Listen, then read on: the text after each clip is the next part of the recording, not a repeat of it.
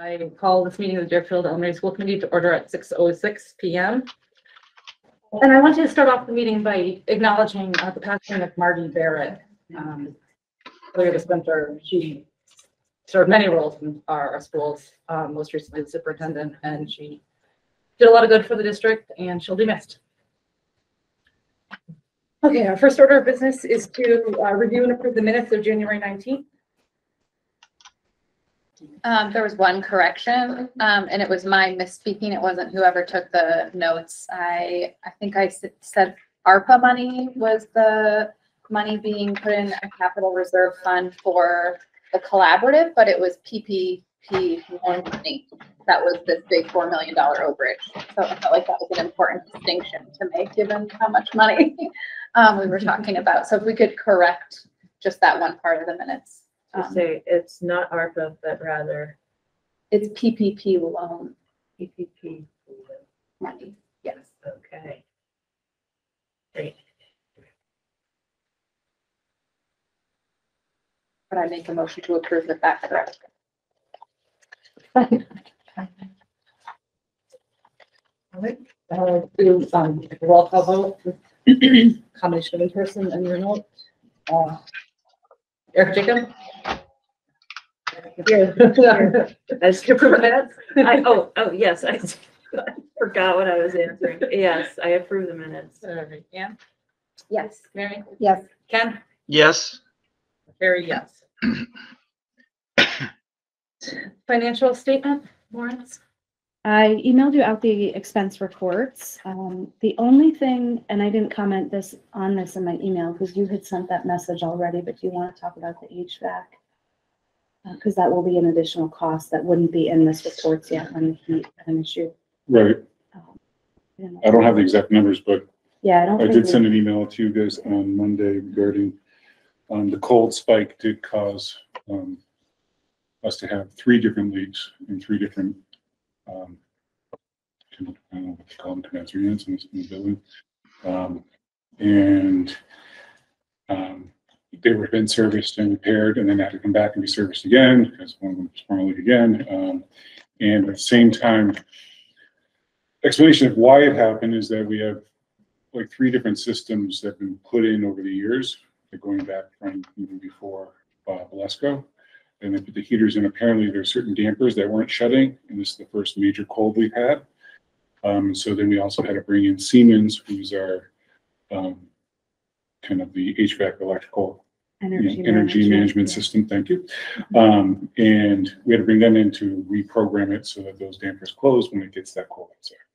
So it was a combination. So we were fortunate that the water pump did not go on when it froze up. It should have, and it was done because we would have had major flooding in those areas. So that expense is not in this report yet, obviously, because we don't have the bill and the reports were only through January 31st. So it's around 3,000, I think. If you have other questions about line items, I'm happy to take them, but there were no other major changes since the last meeting. And 9 warrants were signed electronically, totaling $117,873.18. Great. Yeah. And thank you, Darius and Shelley, for keeping us apprised of the HVAC problems during the cold snap. So.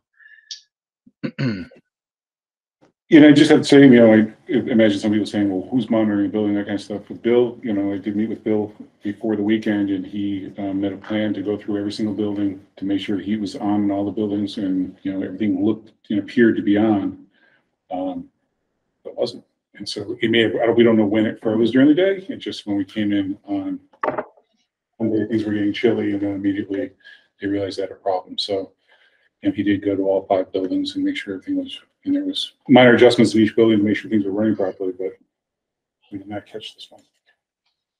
Did you say something about a damper that wasn't programmed the right way, or what? So, and I can have him write a note to you guys about exactly what happened, but there's different control systems that control the outside air and inside air, and they've been put in at different times with different systems.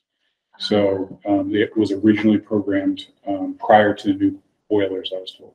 That was put in a few years ago. all being done by different companies. Gotcha. So it was that kind of, they believe that's was the cost, and so he brought them in to fix that. And the other reason that we never seen the problem before is we never had a cold spec like that.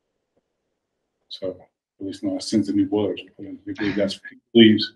Again, I'm running off maybe third person information from Bill and who he talked to, but they believe it occurred when they put the new boilers. That was not set up.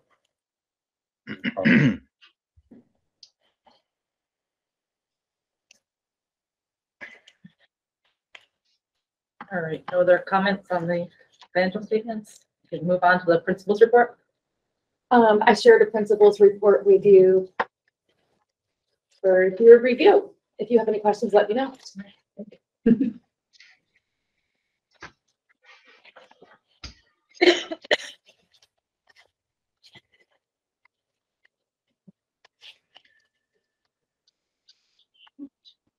Any questions or comments? Mhm. Okay, next up is public comment. I know we have a couple people present and several remotely. Does anyone planning on speaking at public comment? A moment, just in case people are trying to connect.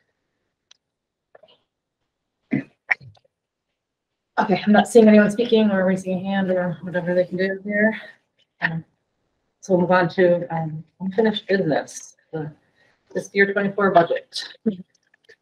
So I did email out an updated report late today, after Darius, Tina, and I kind of regrouped and reviewed what we sent out yesterday and prepped for today. And so we added some additional items to that. I did print some paper copies. Do you want to pass that down in case anyone wants them?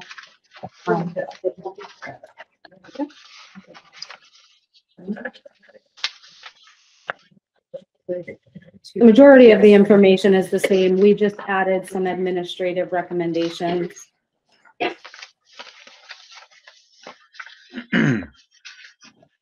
All right, so I'm going to start by reviewing where we were at with the first meeting and the first budget draft, which was in January. We presented a 7.15% budget increase. It was just shy of $365,000 increase over last year. There were several factors relating to that increase, one which being wages, which was just COLA and steps for teachers and IAs, and then increases for non-contractual staff. We also had a facilities adjustment of about $20,000 for some small facilities accounts that had been over budget in prior years. And then we had to take into consideration revolving fund changes.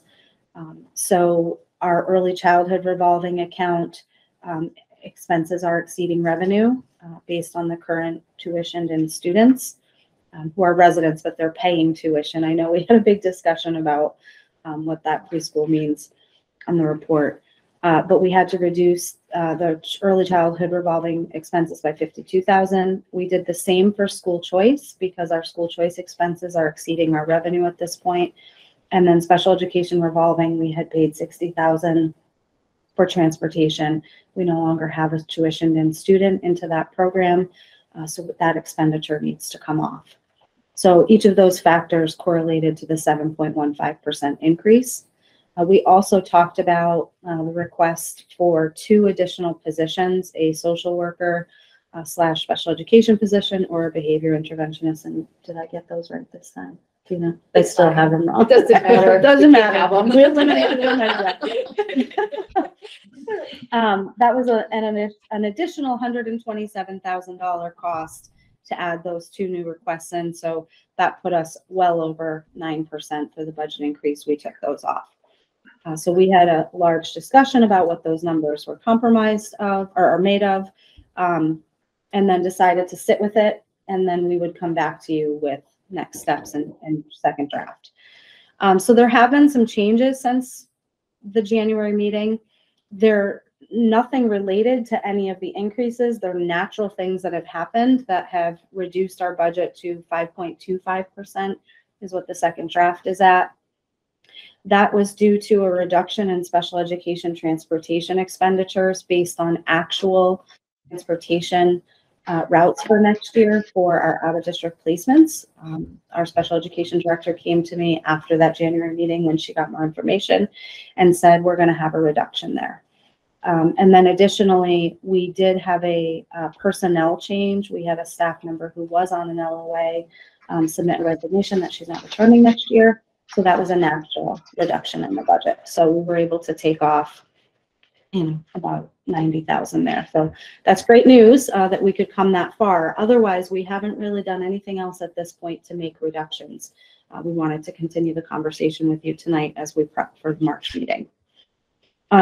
So the next section is reduction considerations, and I'm going to talk quickly about a couple of these, but then we really want to get into the enrollment pieces because as administration, we feel like that's the point, the piece where we can really make some change and bring our budget down moving into next year and considering the future outlook based on the population of the school.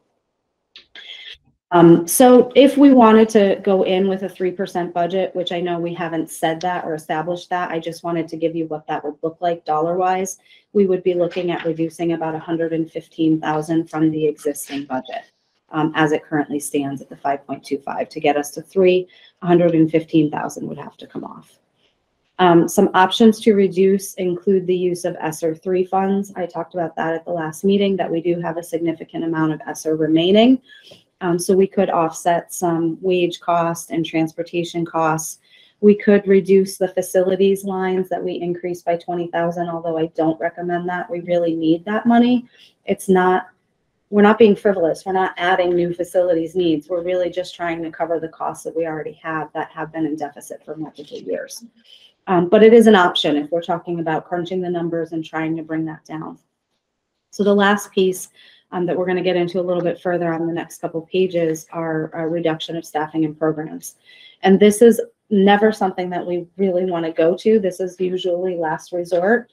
Obviously, we love the staff that we have. We need the staff that we have.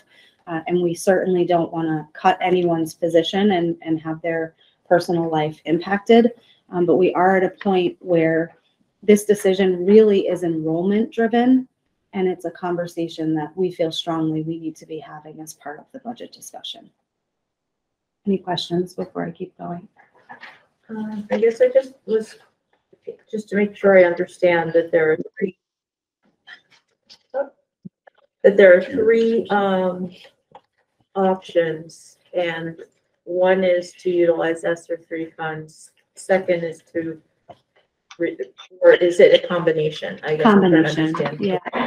Yeah, I just sort of threw some ideas out there for us to consider that if we absolutely were not in a position to reduce class sizes and staffing and programs, then we would have to go to ESSER. We don't have another choice. Our budget is level service right now, and we have a 5.25% increase. So we would have to consider those other options. And we didn't want to come in and just say, we need to cut.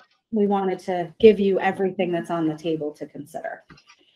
And the overall goal of all of, or the goal is to get down to the 3%? Is that your generally, our guide is around a 3% increase. Mm-hmm. Deerfield has come in above that. I think I gave you that information. We've been under 3% for multiple years, slightly over in one particular year recently over the last couple. If you look at the last page of that report, Erica gives you the historical information. So that's sort of our benchmark when we're building budgets and working on things and having that in mind of where we think we should be. That doesn't mean that you couldn't say come in at 2.5 or come in higher, but. Right, so your town can only grow its budget by 2.5%. So when we are, the percentage that the schools make up, and Deerfield is around 60-ish%, if we are well over 2.5%, we better be in discussion with the town because we're going to be taking from other departments and other shares from the town. So usually the rule is that you want to come in around 2.5. We're looking at trying to come in 3, knowing that we see within that. If the committee within your power, you could say we'll go to the town with 5%. And you can say, as Bill says, put it up the flagpole and see if they salute. You have that ability as in your authority. But those kind of conversations, you're going to be at odds with the finance committee and select board, what their priorities are in town. So after we review this, as we do this in 5 different ways in 5 different towns. In another town, we have a huge budget problem. We actually have budget problems in 3 of our towns this year. We can start having conversations with those entities, the finance committee, select board, if we can't find our own way out of this. And then we're having that conversation in other towns where we're using ESSER money, but if you use ESSER money, you're putting it down 1 year, and you're going to come back the following year with the problem plus, because now you built another year onto that, and so you're going to have even greater problems with your budget in the future. So if we go through all this, you can kind of get all the different options, and then it can be any combination thereof, or you can reject all of it and say, you want something different. That's kind of a process here. So our job is just to guide you, and you guys make the decision. Right. I just wanted to get a handle on exactly how much money we're talking about. Is it then that it is the 115,000 that we're trying to find that money, or is there more than that we are, like, what is it we absolutely, what is the amount that we're talking about needing to use? So there is that number. We don't have a number. The town didn't give us a number. And the town can guess at this point, but they don't have the cherry sheets from the state yet because they're waiting the governor's budget. So they're they know they have an idea where it's going to come in, and they have an idea what they have for free cash and so on and so forth. This is usually the range that we come in is between 2.5 and 3.5 is usually the big range there. So the 115,000 would be the minimum amount to get us to 3% if we want it to be around the 3%. That's what I thought it meant. I just wanted to make sure that wasn't Yeah. just a portion of what. No, that's a the big. great clarifying point. Okay. What I will say before we continue moving through this is that I think we talked about this a little bit last month too, is we're not talking about a 1-year impact. And I know Ken did mention this, that as we talk about our revolving funds exceeding revenues, our expenses exceeding revenues, there are going to be multiple years that we have to make this shift where expenses have to come off of other funding sources. We're not eliminating them. They just need to be paid from another pot of money. So, I think where Ken mentioned, if it comes off of one fund, it's going to have an impact on the general fund. So while yes, we're talking about 115,000 for the current year, I recommend that we're thinking multi-year, and that's part of what the presentation in enrollment. I think we have to get into the presentation because we start talking about our choice and how that's going down, and you can get an idea of all the different parts moving here. Good. Yeah.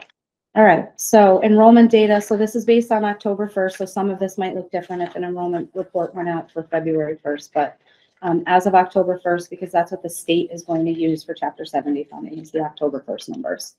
Our enrollment was 334. You can see 278 residents, 56 school choice. Based on Tina's projections of what we're looking at for anticipated class sizes for next year, we're looking at 305, which is a significant reduction from the current year. We're going down in our enrollment.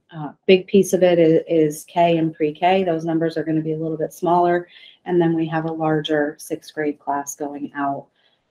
So when the large 6th grade class goes out, if we don't have a significant number of younger students coming in, we can't offset that loss. So we gave you the number of sections and then the size, class size per section here. You can see that there are some existing classes that already do have 18, 19 students. And then there are some classes with 3 sections that have much smaller class sizes.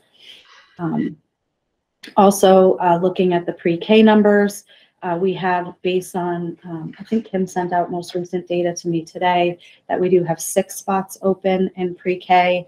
Yes, in pre-K, I'm sorry. And then the kindergarten number of 32, that's based on the census. That's not actual students enrolled right now. So that number could actually be, As of today, we have 26 registered. So Not including school choice. no school choice. On the census, we have 32 expected and we have 26 registered right now. And do you have a memory of how much compared to the census of how many, because who's going to choose private? So typically, we come in right around the census, maybe 4 over that we get like move-ins. Is that what you're asking? Kind of like, you know, how close do you come to that census? We usually come in pretty close to this number. Over the summer, we get a few more, no more than like 4. So I think we're looking at like 36 top. If we don't add school choice, we've added a bit of school choice previously. Could I ask a question? Of course. Yeah, as since we were talking about the kindergarten program, the projection for next year, the enrollment projection at this point in time is 32. You do have 26 already enrolled. This year, I believe you're carrying 38 or 39 students in the kindergarten program, and you have 2 sections. Is that correct? Correct. How is that going? I guess would be my question. If you're looking at social versus academic, they're 2 different things. So I think that they're socially healthy classrooms and they're doing really well with routines and, and we actually have a kindergarten IA here, so please jump in and correct me. Sure. Academically, I think that it's a little harder to get to every student to have those small group instructions and get that one-on-one Right. teacher. Mm-hmm.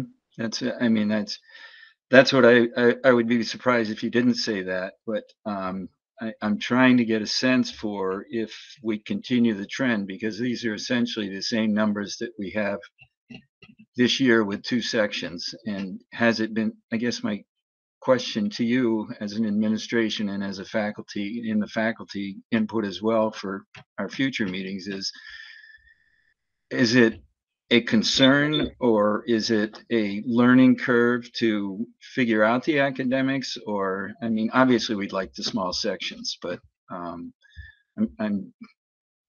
the question I'm asking is, is it practical to consider 2 sections again next year for kindergarten, which is part of your recommendation later on? It's part of the recommendations later on.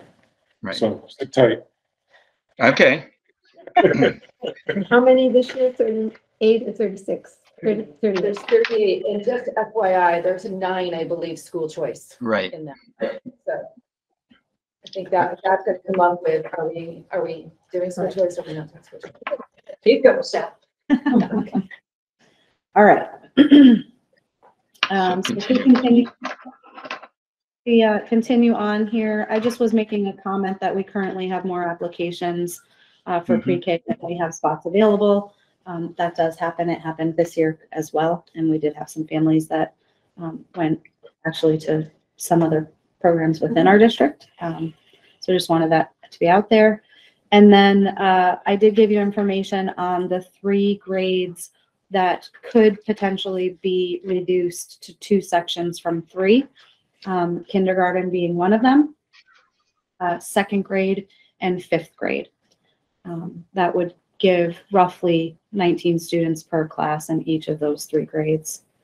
And one of the things that we've talked about, oh good, you're on that chart there. So you can see what the breakdown would be on that chart that is highlighted green and blue. And it is color coded because after our conversation, if we were to do this in multiple years, and not reduce all 3 class grade levels in the same year, we would say to do K in 5th grade in the current year or FY24, and then reduce 2nd grade in the following year, which would actually be the 3rd grade class at that point. Just if we wanted to pace this out a little bit farther.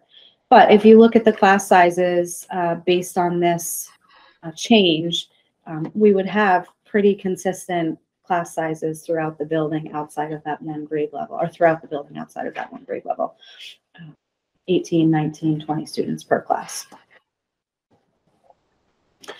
And I just want to make the comment that this is not an easy thing for me personally to recommend. I know that we're talking about possibly actually eliminating some staff here if there are no other resignations, if everyone returned from their leave of absence, if all of our, brand new teachers were happy and stayed within district.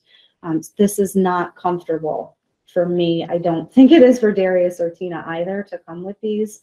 And we're not making any of these recommendations lightly. There is a financial side of this that we have to be fiscally responsible, but we're also all human beings and want to take care of our staff. So just want to throw that out there that we're not making decisions flippantly or recommendations flippantly just because of the numbers. They're hard conversations and hard decisions to make. So do you want to go on to the next little section? I did put in a note here that the impact, I want you to understand the impact of the 3 teaching position if we were to reduce those 3 grade levels to 2 sections each. It will not result, based on what we're proposing, in a direct budget reduction of 3 FTE salaries, because we already have talked about our school choice and our early childhood expenses are exceeding revenues. So in order to plan for that for multiple years of bringing expenses off, we would recommend that we basically replace where one teacher is currently paid from school choice, moving that into one of the slots on general fund, just swapping out those numbers there. So there would be a reduction of 2 full-time salaries on the budget, even though we would be eliminating 3 positions. And that is roughly about a 2% reduction. So we would be talking about being at 5.25% versus we would reduce to 3.26% instead of 5.25 if we made those changes. Also within this, and Tina can jump in if you want, but there is no instructional assistant reduction, so we're reducing classrooms but keeping the same number of instructional assistants, so that you have those larger classrooms. You have more support in those larger classrooms. So that's another kind of, it's not, sometimes when we reduce a classroom, you reduce the instructional system with the teacher. That's not the way it's how it's working in another school. That's not how it's working in this. That's not how it's working in this school. That's how it has worked in another school. On the speak and a quote. Shelley, can you predict at all what, if we were to reduce the number of sections, what that would long-term look like for school choice enrollment and decreased funding there? Yeah, so that's something we've also talked about. And I explained that, I think, a little bit farther down, if you want to keep going there, Darius, skip over the future challenges on the top of page 5. Just the narrative. Right. So you're absolutely right that if our class sizes are smaller, it limits the opportunity to take additional school choice students, because we don't want our classrooms to become too big with only having 2 sections. So what we're currently looking at, we have 54 students with this year's claim of 335,000. Our projections for next year, I think Tina had 46 on this sheet. But I think if we push that a little bit, maybe we get 50 students. So we're looking at a reduction of anywhere between 20,000 and 40,000 next year. So our expenses would be exceeding our revenue by roughly 30,000 at that point. So we would have to move that to another funding source, but that wouldn't happen until FY25. So for the current year, that one change that I'm recommending already of moving the teacher salary over, that would be the only change we make right now. And then we look at future years. Right, but you bring up a good point in future years, because if we look back at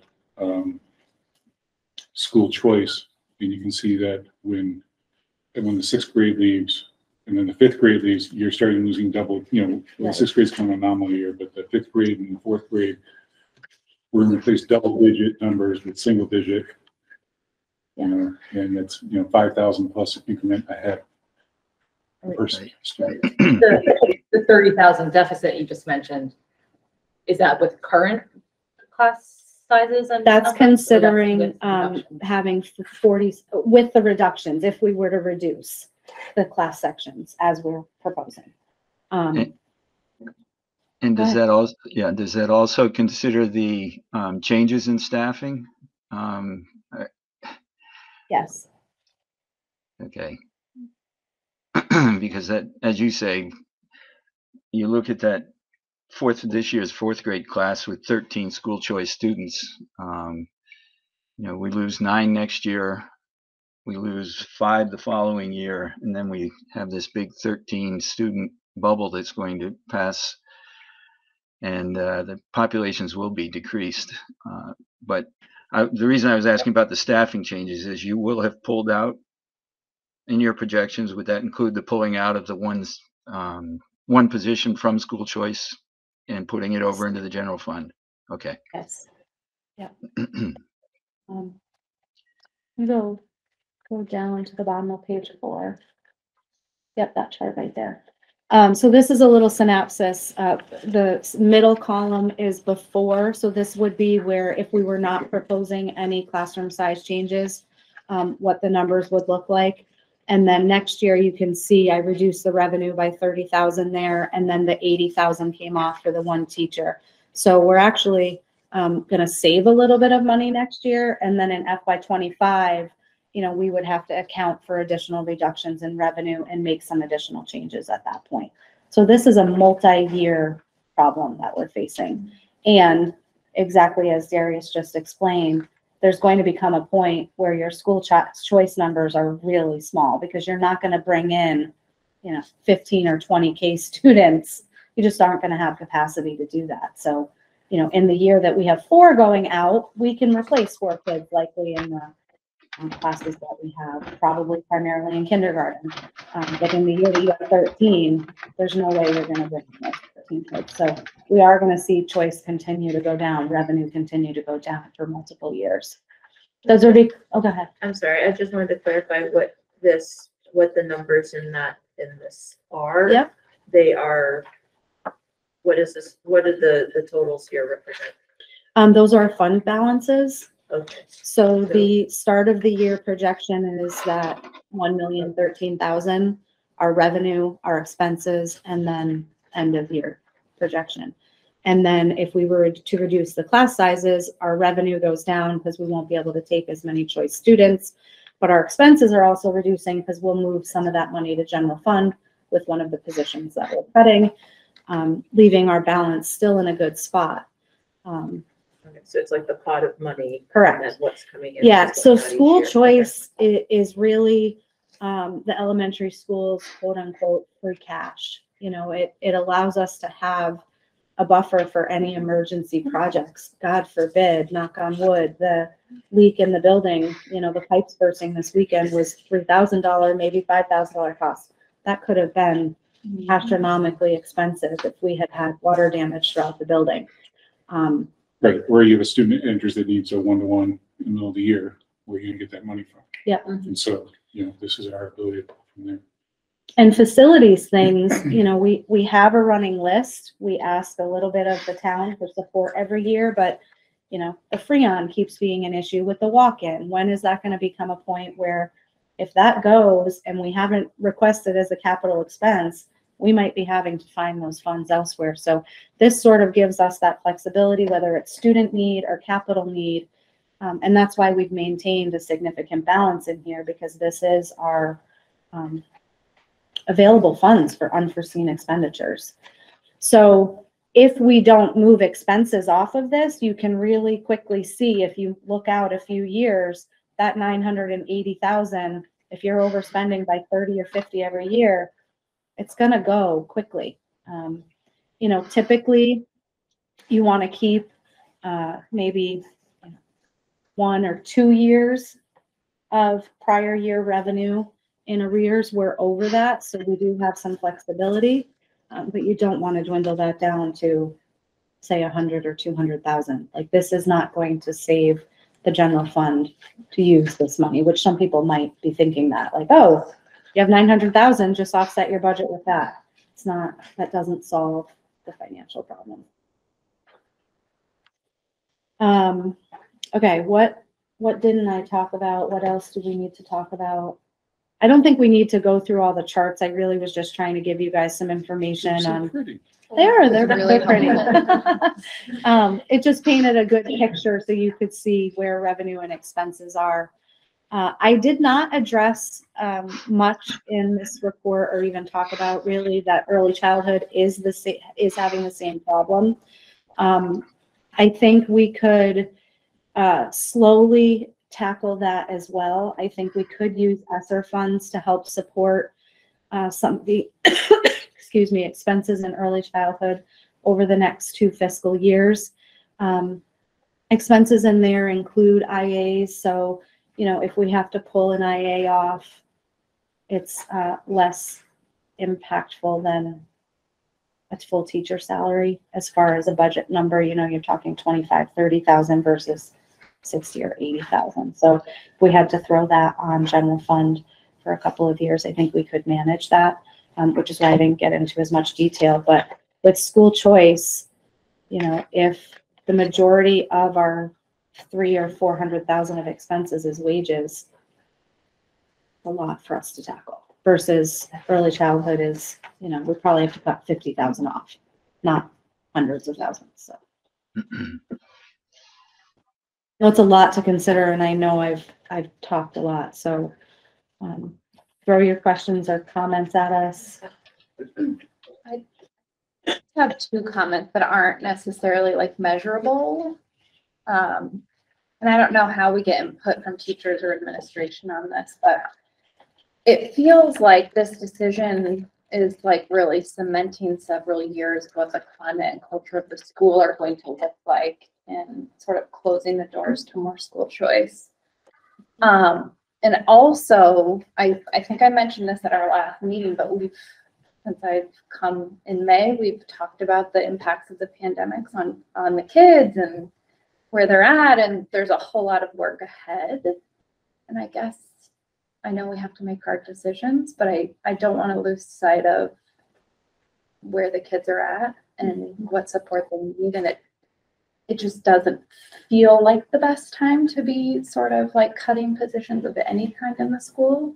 I recognize we're in a hole, and I don't know what we can do to prevent that or kick the can down the road. And I know that's not like the long-term solution, but we're also in this very important moment in time where we're recovering from a pandemic, and supporting academic learning as well as social learning is so important, as well as like this impact of school choice and closing the door and just having basically 2 classrooms moving forward. Like that seems like a pretty big decision for us to be making that could impact the next 6 to 10 years of what our school looks like.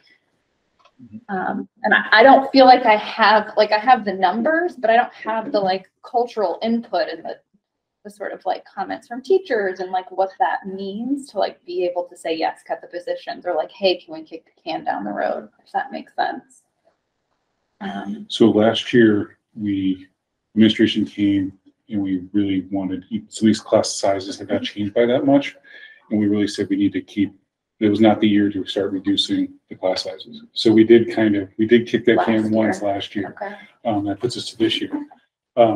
You're absolutely correct. The trickle effect that this will have on the larger district as well, because Deerfield is the biggest feeder of school choice to Frontier. And so that now we are already projecting ahead that the middle school is going to get smaller at Frontier, and then the high school gets smaller at Frontier. And things might offset over the years. We might get a population boom. You never know. Where could go yet? Those kind of things. But we are looking ahead that when your biggest feeder all of a sudden is getting to shrinking, that you're going to have, instead of class sizes of around 100 at Frontier, we're projecting 4 years out, it's going to be around 70. And so the number of sections, the number of offerings, the number of, that all is going to have a trickle effect. Well, that impacts the quality of the education that our kids are going to be having up and through. When you get a certain size, and that's why I've always been a proponent of keeping, there's complaints about Frontier and the amount of school choice, but the size allows you to have the amount of programming. And when you lose programming, then you also lose people, because then folks who have an option, who have the ability to go to a different school to seek out whatever programming they want. Yeah. We've seen that happen when we've done these kind of reductions in services in our elementaries before. not my tenure, but before my tenure that happened, and people left. So we're not reducing services here, so I don't think there's gonna be an exodus on that kind of thing. But you're right, it is a culture thing that, Well, potential tuition to be paying out like later, right? So we're looking at like this year and this moment and like the next 2 to 3 to 4 years, like the impacts sort of on the Right. other end could be costly too. right. And it's hard to predict that. So I- again, I these are things agree, you but can't the- measure and But predict. going back to the numbers, the problem is that Deerfield's gotten smaller with its residents coming to school here. You know, so we're going to school here. I mean, so our population's gone down so that being able to, you know, it really would be a full section of school choice. You know, unless you have, you know, major sped increments, it doesn't pay for itself So, in most cases. And to your point, if we do collapse classrooms, there is no wiggle room for school choice, right? There's no wiggle room. And the numbers are precarious a little bit because if we have some move-ins, you know, 18 isn't, I would say, you guys can pipe in, 18 is like a doable class size, especially if we're keeping all of our instructional assistants in. Our goal is to ensure that there's at least an instructional assistant in every classroom. Looking preliminary at the numbers, if we collapse all of these, we can do that. I think my philosophy, your philosophy is, correct me if I'm wrong, is to keep them smaller in the younger grades. Collapsing 4th grade, I don't, into 5th grade, I don't see a potential, I don't see a huge negative impact to that. I do see that increasing some of their social healthiness in that class size by 4th grade. That's what I would say there. In kindergarten, we're looking at 16 in each class size. It's just, are we adding school choice or are we not? That's where it gets a little bit trickier, I guess. But kindergarten having a class size of 16, I don't think is unreasonable. We just shut the door on school choice then. But then At you that have to point. shut the door on school choice. So that's when we were talking about it, like, whoa, what impact does that have? Huge, Right? I mean, from my Right. perspective in terms of Yeah, input. I was just gonna say, like, I'm also kind of curious. I was trying to do a little bit of looking to see like what trends are in terms. I mean, I've heard that that our population in Deerfield is going down, but and the demographics are shifting. But I was kind of curious about that, even stretching that out a little longer to see, like, because I can look at these numbers and yeah, there's a lower number of I guess I was just wondering because, if you look at school choice in these numbers alone, it is actually increasing as they're getting younger. Like it goes from 4 to 7 to 8 after it had dipped down. And I was just sort of wondering like what are the trends, in general of like, is there a way to predict? I mean, I guess, is there, of course, nobody doesn't, it's like you need a big snowstorm and then you get a huge burst of kids, but, just in terms of like, sorry. But, just in terms of like, do we perceive that this is a trend that is, that they're. So coming if down? you go to page 2 of that report at the top, the enrollment data, you can see the school choice number from 2019 to 2022. Okay. And we've gone from 67 to 46, which 46 makes sense because 2020 was, COVID impact. We bounced back up to 54, 56, but we are expecting to see that drop down. I'm not sure we would hit 56 even if we kept the class sizes as they are. The 6th grade number, I don't have the breakdown in front of me. What's the current 6th grade? 9. 9. 9 is a lot to replace in 1 year, as is, the class that has 13 and 10. It's hard to get that many. And I'm also just, sorry, I was just gonna say also that the numbers from, obviously there was a big dip from 19 to 20 for residents, but they are sort of, in a lesser way, kind of climbing up a little bit. Yep. Again, whether that's something that's if that's a trend that's continuing or it's gonna level off. Yeah, I mean, I don't wanna, I'm not trying to get into the weeds. I just wanted to sort of understand all the factors at play. Yeah. Um, And I don't think that there's a simple Yeah. trend with school choice. It bounces. Yeah. No. There's also, we haven't shrunk as a school because of school choice. So, Right. Our indicators probably, if we accepted no school choice, we would have shrunk along with the rest of the county that's shrinking, and being able to stay. That kind of, not just here, that goes up to Frontier as well. So will it pop back up? It could, if we see a pre-K enrollments go through the roof next year and, that kind of thing, then we would have to be back at the table going, we need to have a teacher. And then, that kind of thing. And, as Tina will tell you, it's not great having 3-2, 3-2. It causes a lot of disruption within the staffing because you got to, every year someone's going to be like, oh, you're going to teach a different grade, that kind of thing. But at the same time, I'm sure they also would rather have smaller classes. I can't see their faces, so, but yeah, but if we get an increase in enrollment, then we'll have to adjust her as well. I guess there's one, I mean, I don't know if it's time yet to talk about some of the details, but like the 5th grade class size, I guess I'm wondering, as I was starting to try to look at, okay, this next year, this 5th grade will be the 6th grade and 4th grade, that it's in that same way of like doing the adjustments up and down, like why would you want to, and I'm saying this just as a curiosity question, why would it be a good idea to go from a 4th grade that's really full and then it's a full 3 class, I'm looking at what it is right here, 2023-24. It's a full 4th grade and then having it reduced down to two classes for 5th grade and then back up to a 6th grade that's full. Like, at least the numbers, unless I'm looking at this wrong, but you've got 55, then down to 40 and then 55. If you reduce that 5th grade class to 2 classrooms, does that not then mean that you have to come back after the 4th graders become 5th graders and add a class? Well, the 6th grade class has 3 and that's not going to change. So someone would have to shift down to 5th grade, which we have more shifting right now than we would have, if everybody was at 2, you wouldn't It's have as much shifting. 3-3-3 now, though, right? Is that what I'm looking at? No, It's not? we have It's 2 in kindergarten, 3 in 1st grade, 2 in 2nd grade. But fourth, But Fourth- next, fourth Oh, and sixth is sorry. 3-3-3, yes. Yeah. Okay, So- sorry. Right, so- I was just looking at that jump and in particular.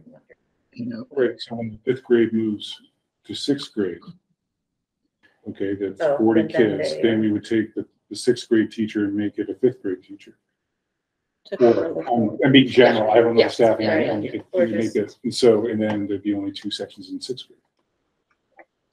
Well, no, I guess I was saying if you keep it at yes, it would still mean a 2, but the thing is that at the moment it's 3. So why not keep the 3 for those 3 grades as just so that there isn't dropping down. But the kids wouldn't know the difference because they're in the same classes. Right, so if you have, I think that once that 5th grade will forever be a 2-section 5th grade, it's only for another year. Mhm. You would intend to go to the next to the 3rd year, then split them into split 40 by 3, Mhm. because that would, Right. I guess, sorry, I'm getting it. It's getting confused because at the moment they are 40 split into 3. Yep. So to keep them, but we're doing that to reduce staffing. no, I understand. Okay, I just, perhaps you So- can tell us, trying to not reduce staffing, Okay. but I'm trying to see if, how, If I may, this is a difficult conversation we've been having for going on probably 5 or 6 years now. I think even before Darius started as superintendent, we were wrestling with the enrollment question, the reliance on school choice to fund so many positions in the school, and the looming decline in population, not just in our own community, but throughout this area of Western Massachusetts. I mean, if you look at virtually every school in Western Mass, and correct me if I'm wrong, Darius, or particularly in Franklin County and Northern Hampshire County, enrollments have declined and are continuing to decline, and the outlook isn't great right now. Back when we built the school you're sitting in, we were looking at plans that called for an additional wing planning on this school for the expected population increase, and then we've gone in the exact opposite direction. We built a parking lot out front of the school that was half the size it is now because we didn't have the employees we have now. The various programs and special needs that have come up over the last 15 years or 20 years have really added costs. But we're faced right now with a continued decline in enrollment that's putting us in this difficult position. I certainly don't want to,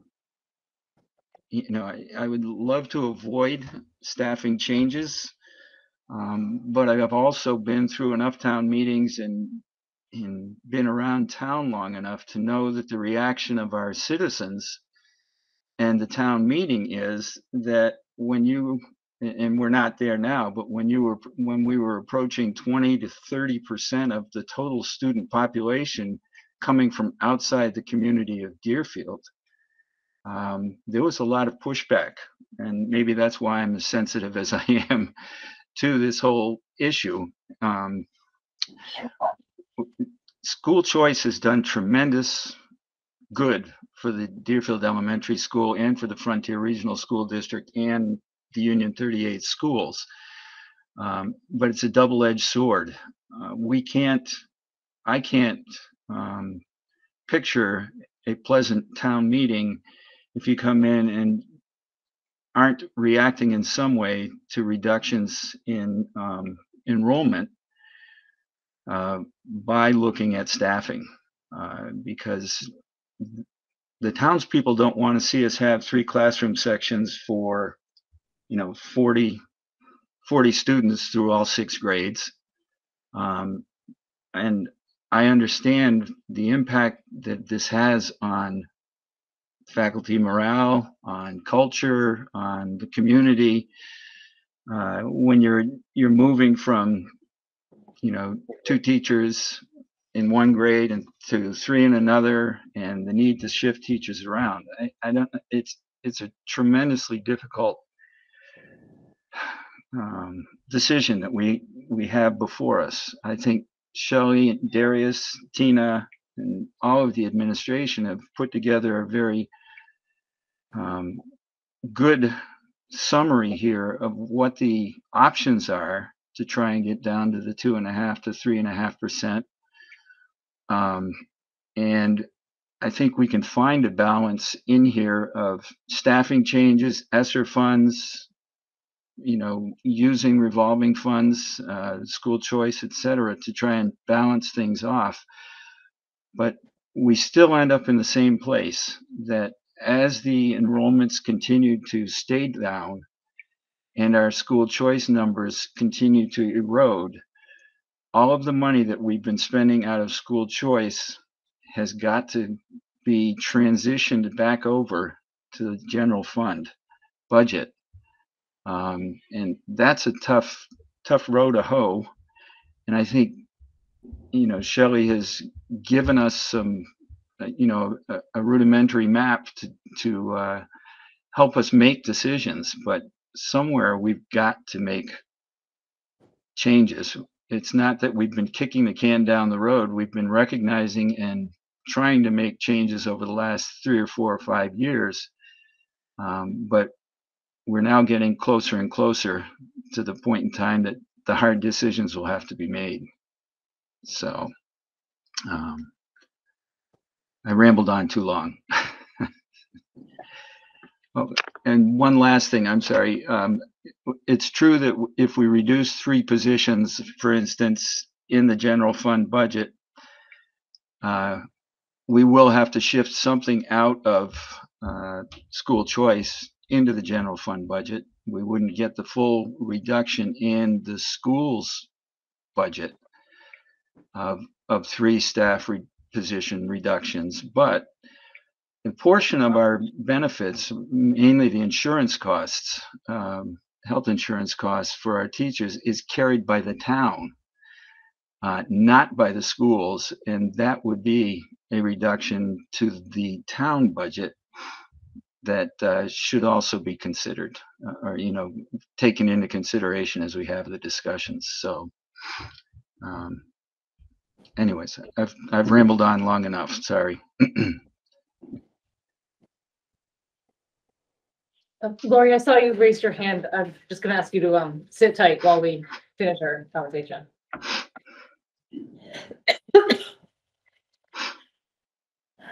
So, You got all the way through everything you were gonna discuss? I did. I'm through everything unless I missed something. So I'll tell you where you are at in your current setup of process. Your next meeting is the public hearing. And so you have to have a number to go forward to public hearing. Deerfield town meeting is, I'm just going to give you the map of what you, like I said, you have to do, but give you an idea. Put up the calendar here.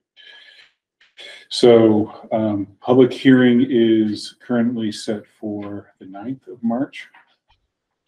And town meeting is currently the 24th of April.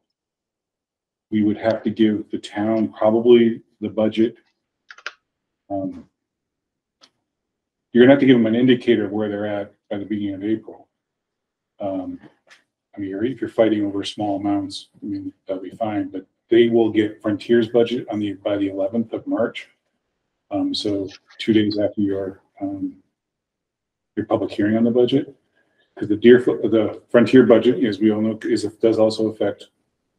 We have to play together with the Frontier budget. We don't know the assessments to Frontier because we're waiting for that from the state. When do they have to publish the warrant? And does the published warrant have the budget numbers in it, or do they still have time to work on it? They have to publish the warrant 2 weeks prior. 2 weeks prior. And it usually has the final budget numbers.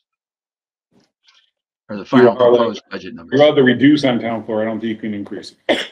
That's correct. Once it's published, you can go down, you can't go up. So,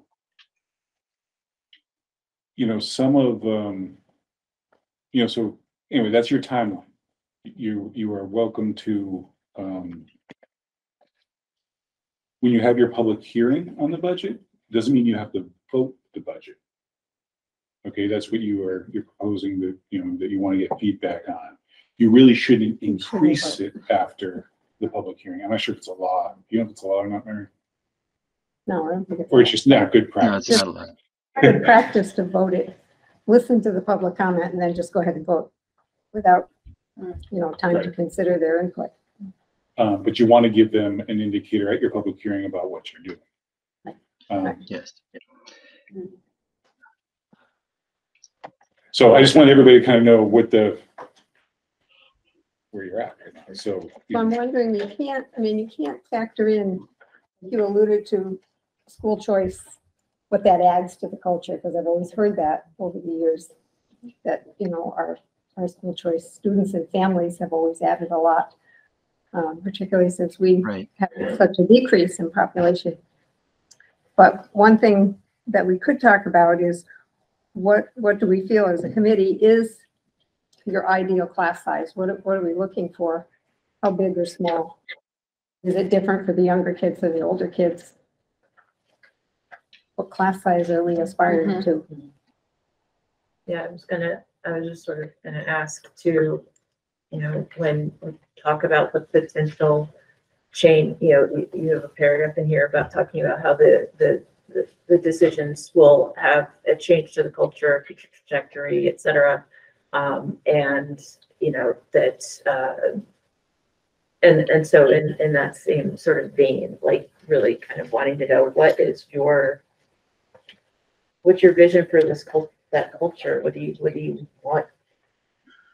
That ideally would be the way forward.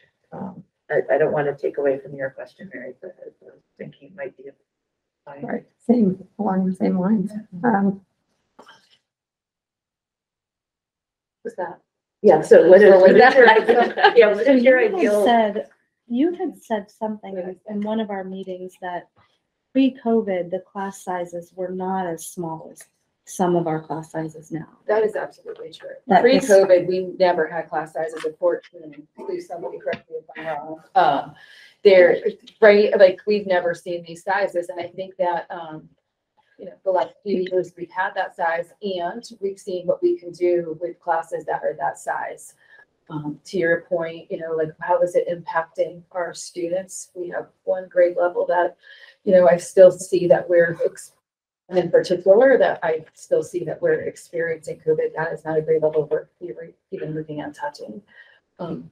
Me personally, I think that a class size from 4 to 6 of 18 is not a large class.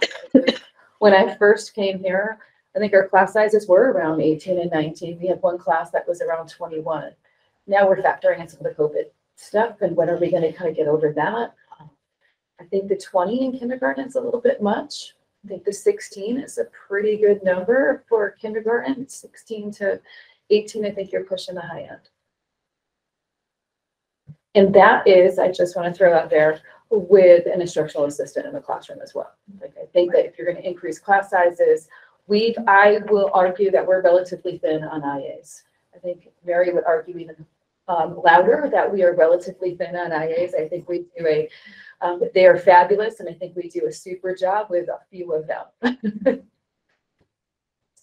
So something Mary just, and maybe I'm misinterpreting what she's saying, but like, is it possible that it makes sense to have, 3 sections up to 2nd grade and then drop down to 2? Or is that just sort of asking for, so you're not necessarily flip-flopping per class all the way through, but in the younger grades, like there's guaranteed smaller class sizes, and then as they get older, and it's better for a variety of reasons that it's 2 from 2nd grade or 3rd grade on, or is that also kind of logistically too challenging?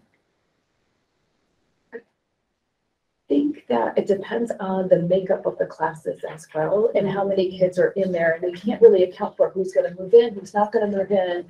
And so at some point you might get to oh no, now we need to have 21 in a class because we're trying to consolidate.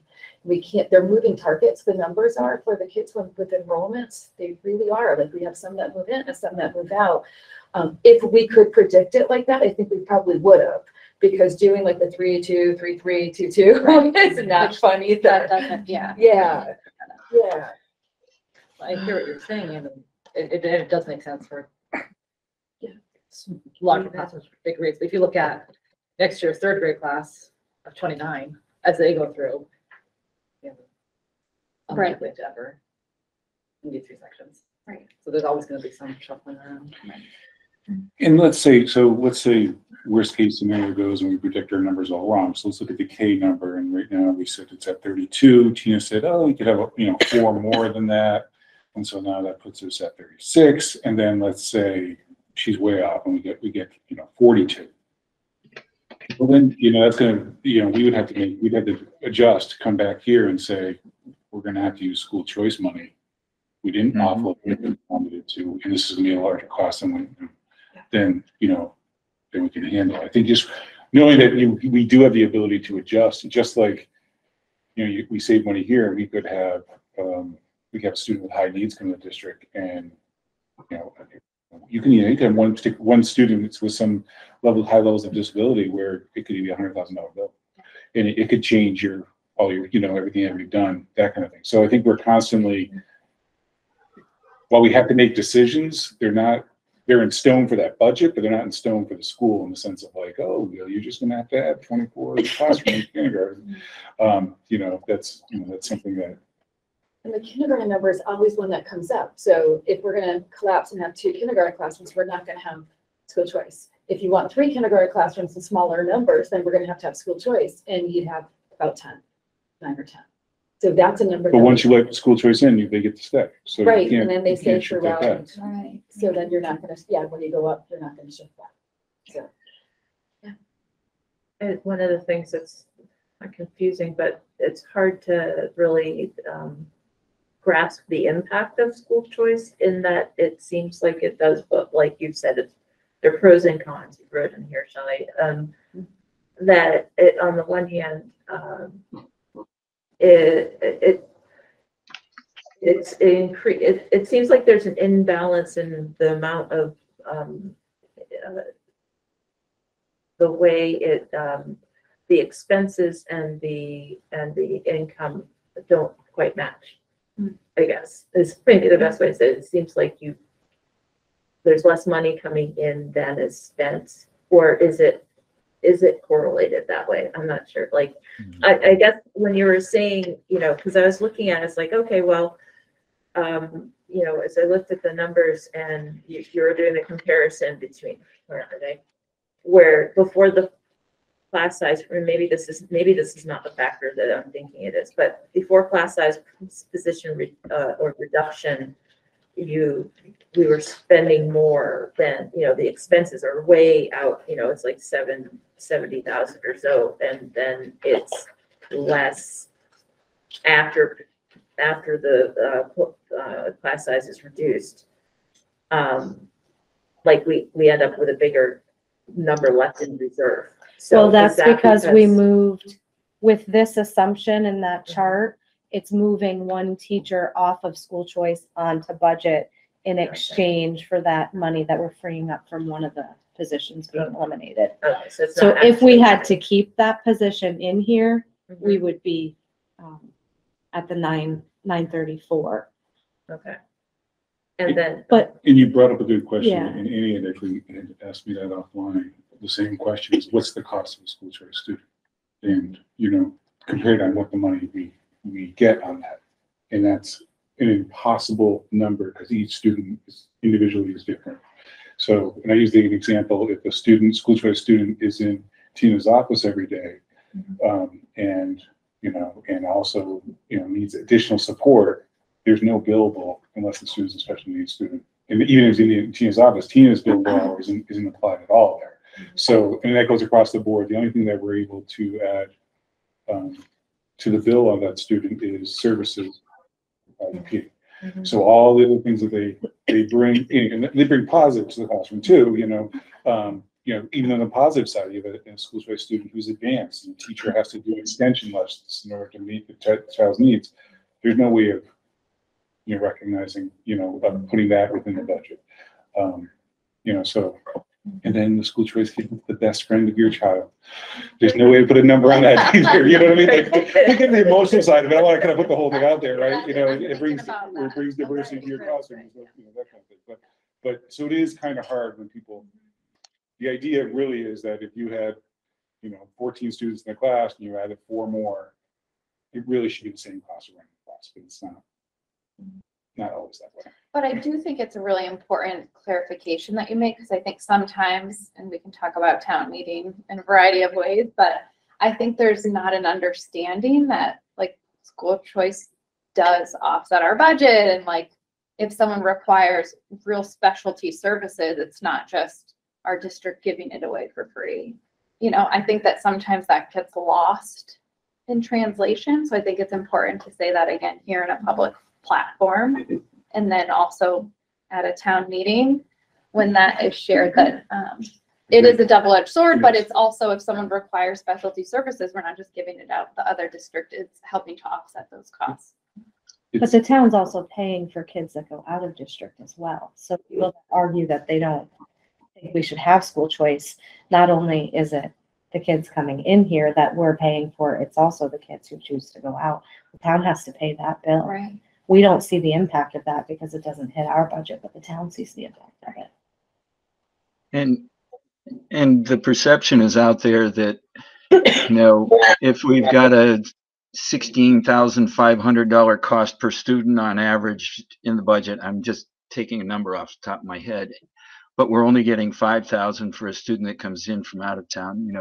We're losing the perception in the public, the general public, to go to Annie's point, is that we're losing money on the deal.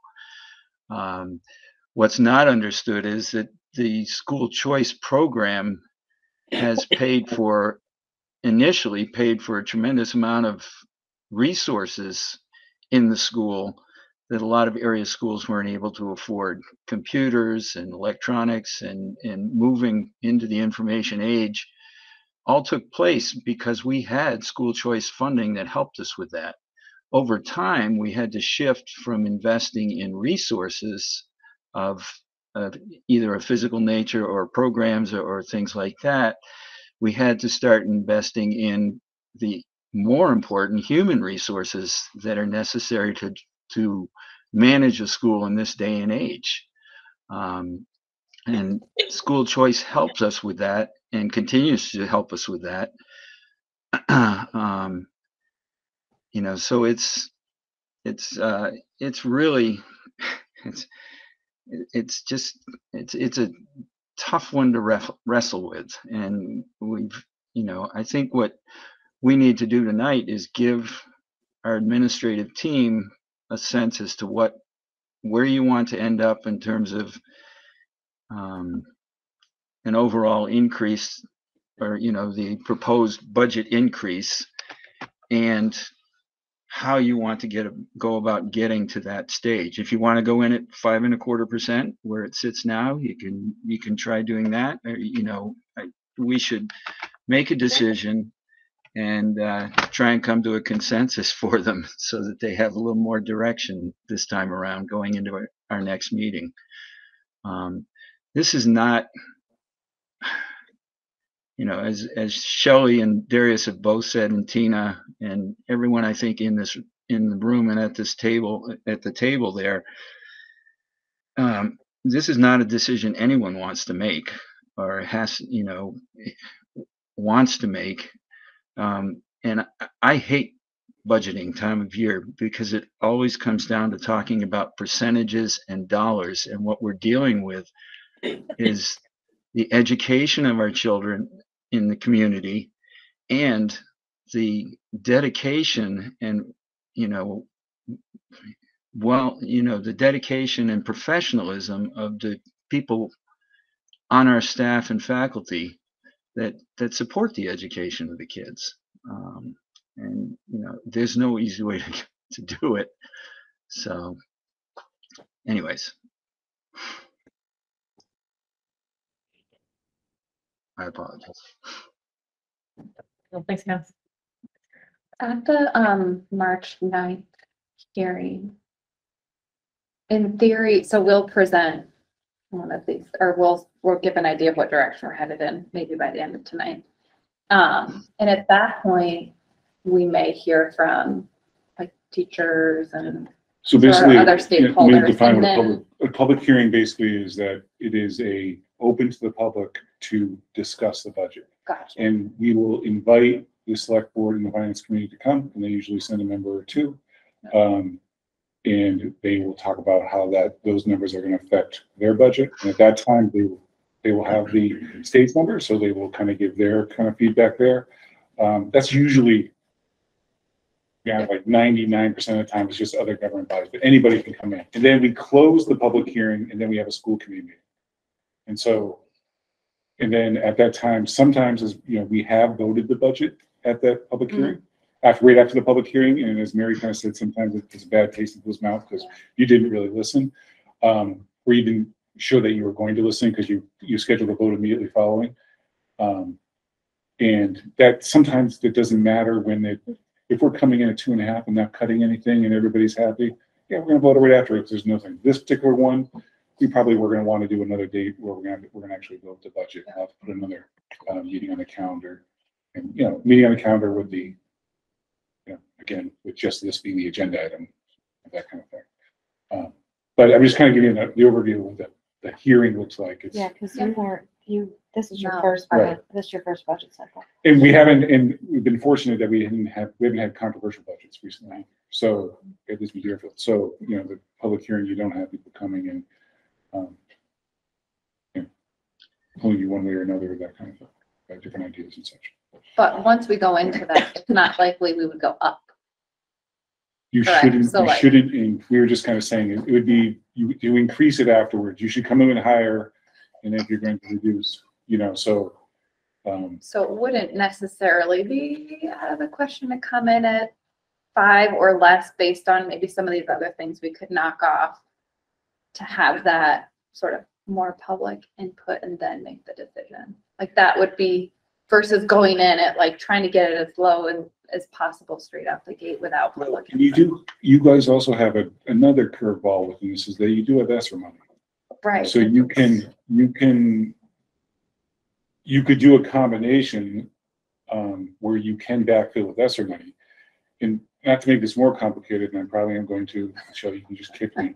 Or just- She's like, uh-oh. But you could Come technically and tell say. me first what you're gonna say. I said you technically, you could all three. And then you can back- Mute your mics. Yes. What I'm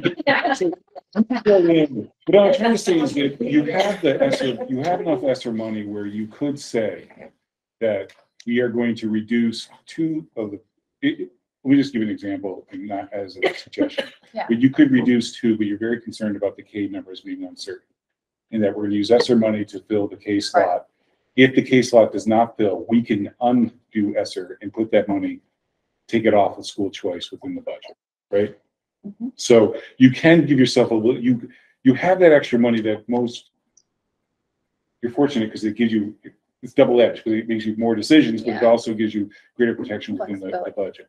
So So, one question about the ESSER money, as I understand it, it has to be spent by September of 24, which puts it into Five. fiscal. No, September 24. 24, which puts it into fiscal 25. You Correct. have the potential to spend some funds in fiscal 25 early on. Yep. So that's what I was trying to piece together. You know, sort of, if I may, Darius, I would like to say that as I read through Shelley's summary and the options that she was presenting, I think that the ability to use ESSER, we've got a 2-year window here to make some changes with some funds that won't be available in the future, and hopefully help us begin the shift from school choice of some expenses back into the general fund, while potentially addressing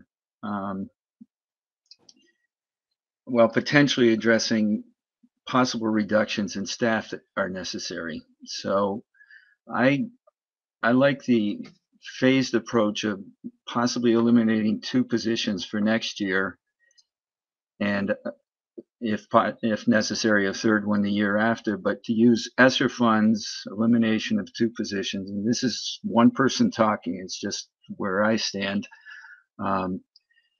And approaching it from that angle.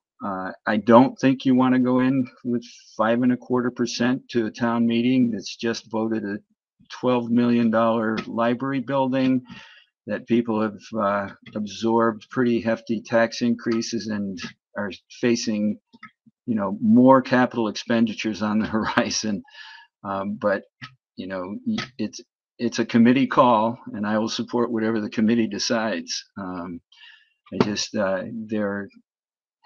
There are issues outside of the school community that come to visit us on town meeting floor.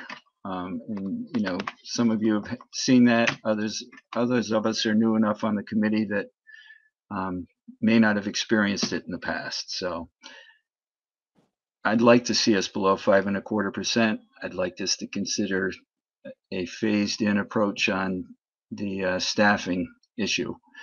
It's not because I want to eliminate staff. It's because there are financial realities out there, and we've got to find a way to wrestle through them, or we're really going to be faced a couple of years down the line with major issues.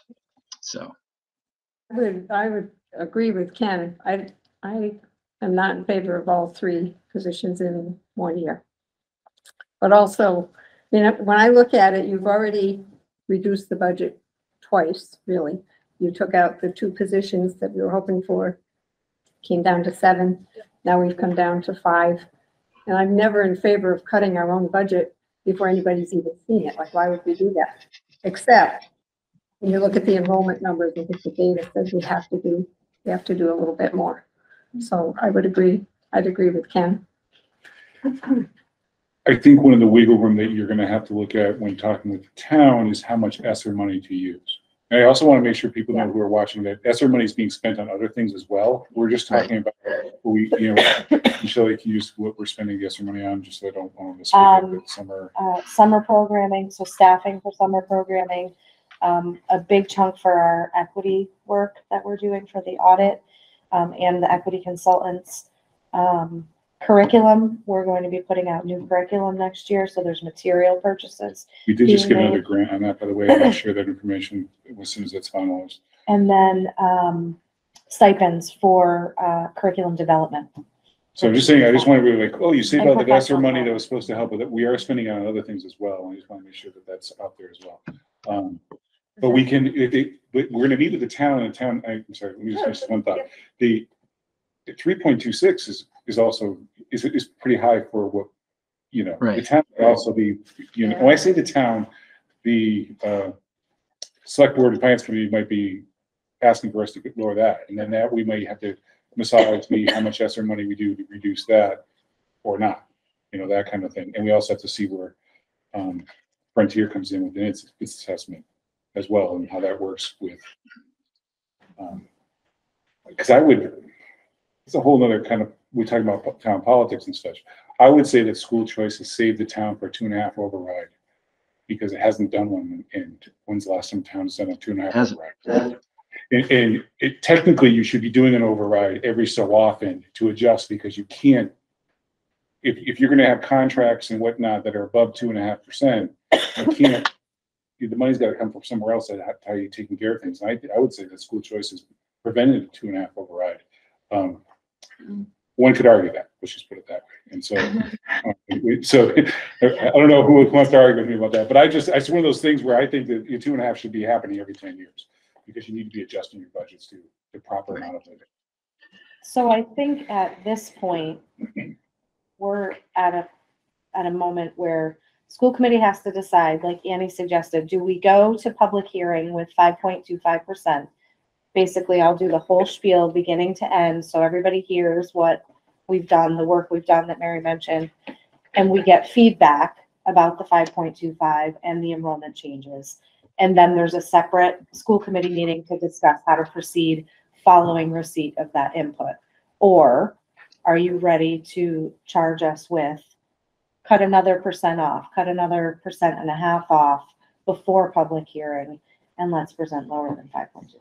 And I only want to throw in there, if you're going to reduce staff, you got to say that you go to the public hearing with that, because you reduce staff not at the public Yeah, hearing, right. and then reduce it later. I mean, I know there's a lot of people watching, so, but really you have to say that this is our intent. To Yeah. reduce staff. I think you have to say that. Yeah. In the public hearing. I have a plan.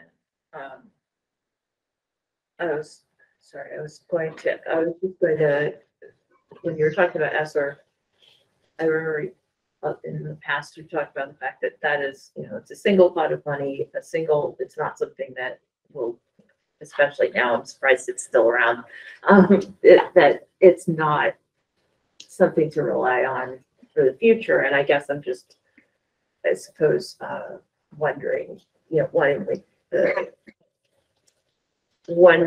mean, you've already said, so I'm not wondering, but like how it will be a good idea to use it. And it sounds like just in case you need it. And Yeah, like, so we shouldn't be relying on it. no, and that's why we haven't put salaries like this on it. And we used part of it.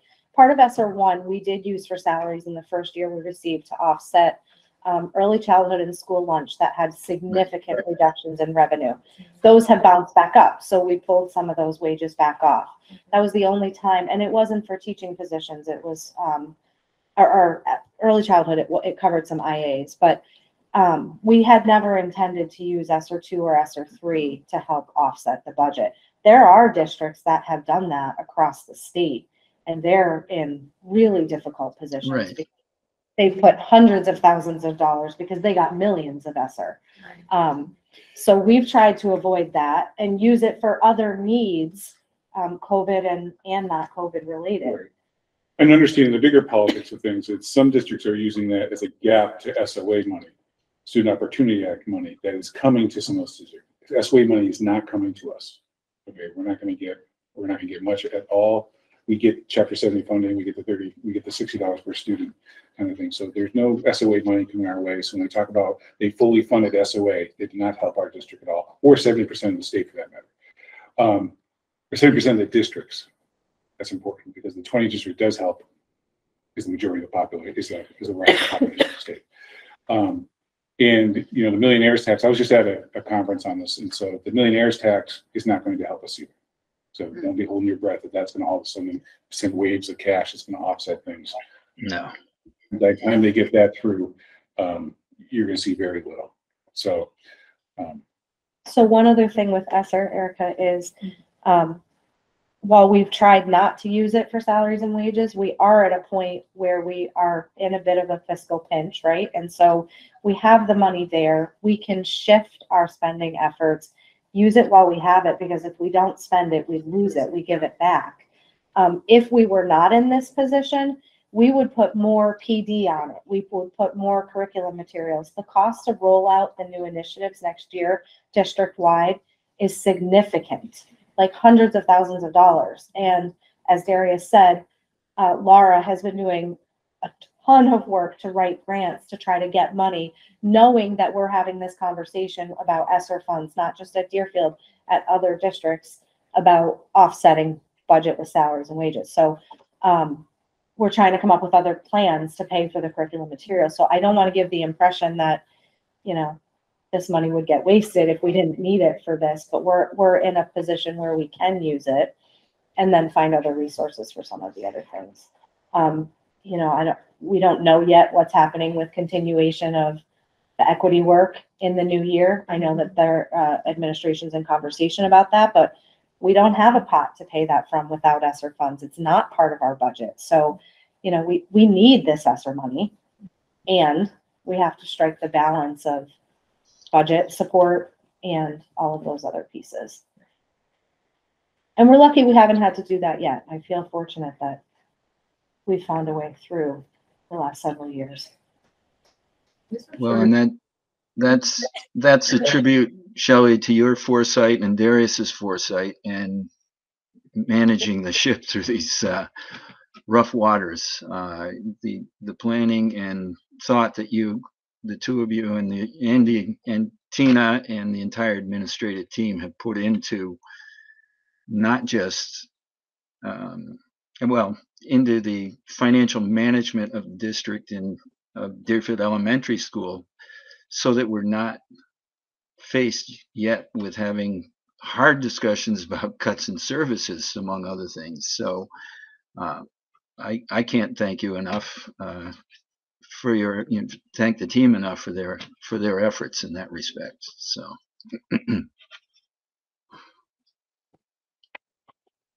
I have a question about something Mary said about like a phased approach, just to, you know, not losing all three positions at the same time, but like really thinking about if it was a phased approach, like what would make the most sense in terms of what, you know, and that's a hard question because you're sort of, so but like in terms of the needs. right. So I don't think that we'd make that decision here and now.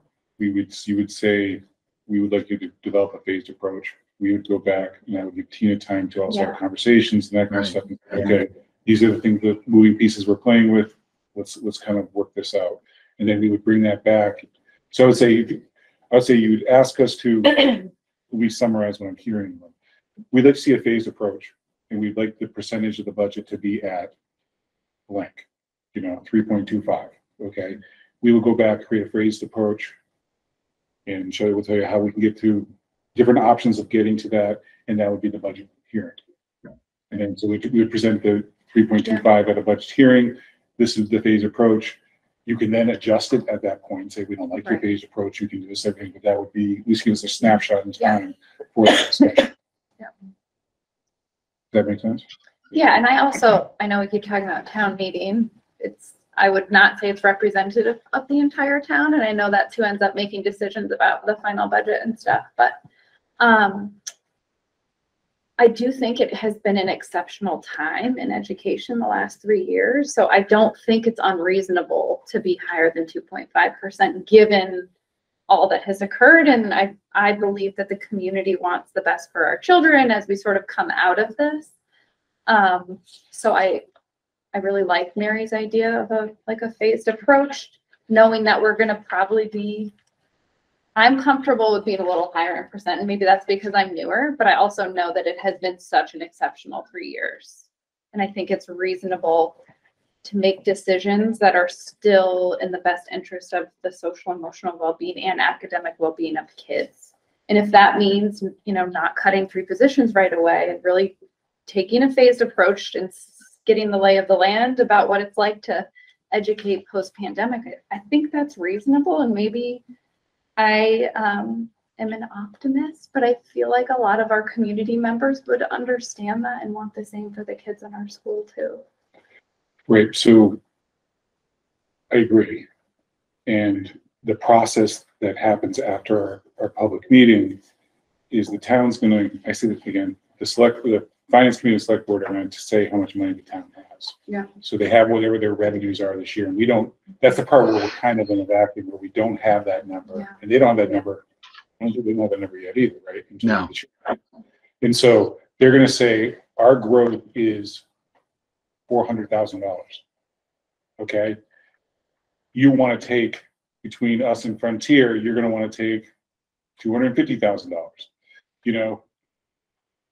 The rest of the town budget doesn't fit there. So that's the game that happens next. And just kind of so people can understand, some years it fits fine. They're like, we can make that without a problem. And, we're gonna use this and they're Then gonna we shift gave things money around. back last year. And then, sometimes you have to go to the town. Sometimes, as you said, the town people, I think they're gonna back this, if that's what you're hearing out there. Or if that's part of our messaging Right. as the school committee is to Right. do community outreach around. Yep. And you can, but the problem is the money's the money. And if you go above that, then they have to do 2.5. And then that goes to a ballot. So you can do it on town meeting floor and then it has to go to ballot. Just kind of know how it kind of plays out further down the road. So you better, so if you get to that point, and I'm just kind of letting people know what the different stages are, because it's like, what happens if you say you want a higher number and you think the towns are behind it? When it gets to a ballot, it's very different. Yeah. So, reducing by 2 positions will save us almost 2%. So we would be going into public hearing around 3.25. If that's the direction the committee wants to go in. The 3rd position, we would maintain, but as Ken said, to help offset school choice and start to bring down those expenses, we would use ESSER funds to cover some school choice costs for a year so that we can start to build our reserves back up and tackle that. And what would cutting 1 position? It would be about 1%. It would only be 1%, Yeah. so it would only bring it down to 4.25. Right. Yep. As Shelley says, think of it in terms of $51,000 as a percent. And so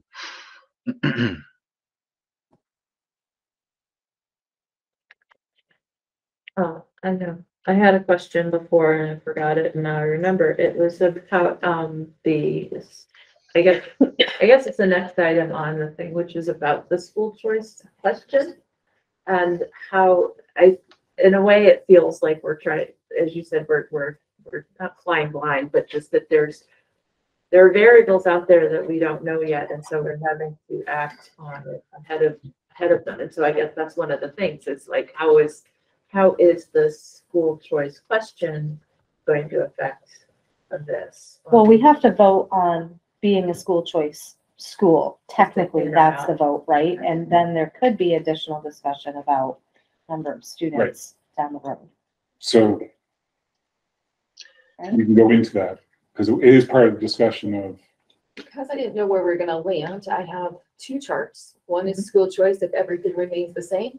And one is what I would recommend for school choice if the highlighted ones are if those were the classrooms that were. I don't, it's a little tricky, particularly when it comes to kindergarten, because if we're not gonna, our number is at that point of Right. or do we have three? And so sometimes we hold on to the position and we see what the enrollment looks like and then decide to add school choice. That's happened before. Sometimes we just go with two. I don't know where we're landing. so what, so you would vote tonight to be a school choice school. So, Okay. you know, and then from there, Tina would basically be in a frozen patch for any grades that are in play. She's not gonna add any school choice to the grades that we're discussing. But if she gets a third grader, next year, third grader, you know, that's the 14 and 15 class, certainly, we could accept that and get those families situated to come. But right now, I'd say the rest of the lineup is probably frozen. Do we have, do you have school choice siblings? Any incoming kindergarten siblings? That Good you're aware question. of? I didn't look into that. I just looked at the number that we had. So that was Right. a really good question. But again, and we do plus and minus for every single grade. And the reason why we do, no greater than, equal to or greater than 1, because what that allows us to do, if you close a grade level and a student moves out of district in the middle of the year, we allow them to stay school choice, so that it's not disruptive to the child. If you didn't do that, that child would have to leave. So it's really a safeguard. That's why it says equal to +1 in all of them, because we had that happen. So we fixed that.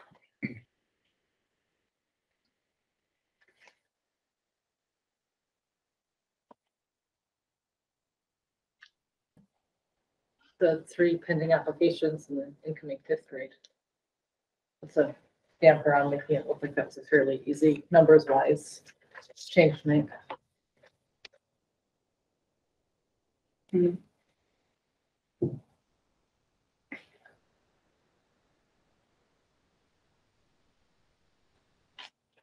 What do you mean by that? Carrie, what were you saying? Well, if we're at 40 students currently in 5th grade, incoming 5th grade, Mhm. and thinking like you do 2 sections of 20, Right.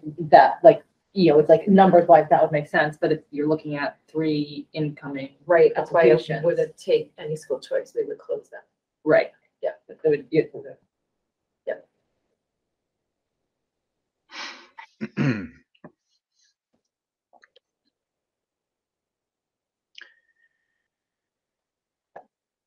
Which that's a scenario where it makes sense to not take school choice because it will cost us more to Right. run the third section than the 15,000 we're bringing in.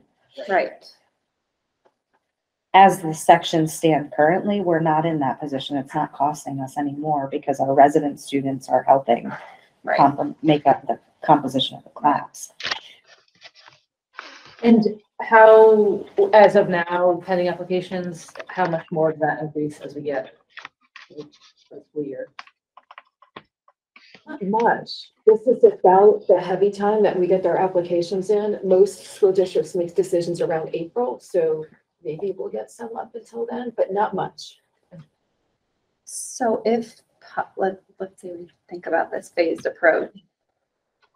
So somehow keeping a kindergarten teacher, for example, then would we consider something different in terms of those 6 pending applications? That's a question for, yes. if So we're that would gonna be keep part of what grade, you guys would be considering as we send you back with that chart. And the decision on what classroom reduces might not even change in alignment with the budget. Like we can make a decision to reduce the budget to X, which means we're reducing sections and reducing staffing. But what grade level actually reduces might have to wait until kindergarten enrollment is finalized. Mhm. Right. So we know what we have to do, but we can make a decision down the road. Obviously, we want to give any staff that are impacted by it enough time to do what they need to do on their end to find other employment if we're talking about letting a person go. Ideally, you know, if we could have it happen where there's nobody's impacted, we do have a couple people on LOA that they have till May 15th they're on leave of absences to let us know if they're coming back. If they didn't come back, then you're not talking about actually letting someone go, currently employed, or a resignation that we don't know about yet. Yeah, I guess I do feel like we don't want to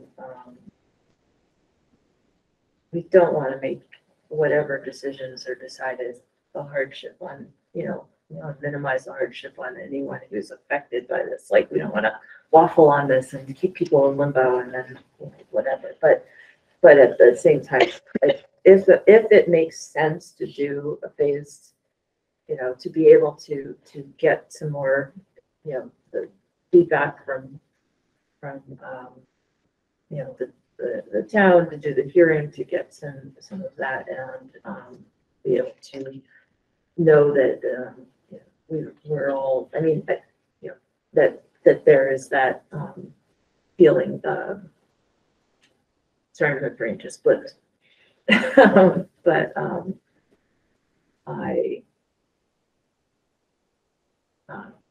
sorry, my brain just.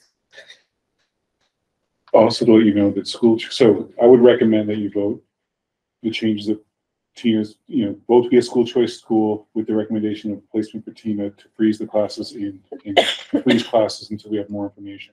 So I would suggest you vote that tonight. Also note that we moved the vote up. Usually, so you're saying about, timing with families, we usually don't vote school choice until April. We've asked to move it up because we've noticed that a lot of other schools are letting people know earlier. So we're trying to get that. But if families have to wait, they're going to have to wait. And so what they, the thing about school choice is you could say you're going somewhere and then withdraw and go somewhere else. So they can hedge their, it's not like, it's not like colleges where if you choose one, you can't just withdraw. You can actually play, and families have played that game. So that does happen. Even though we have 6 pending applications, we may only get 3. So Right. last year we actually accepted 12 and ended up with 9. So. Right. So this just allows us to, we're doing all the districts earlier, just so that, people can lock people in earlier.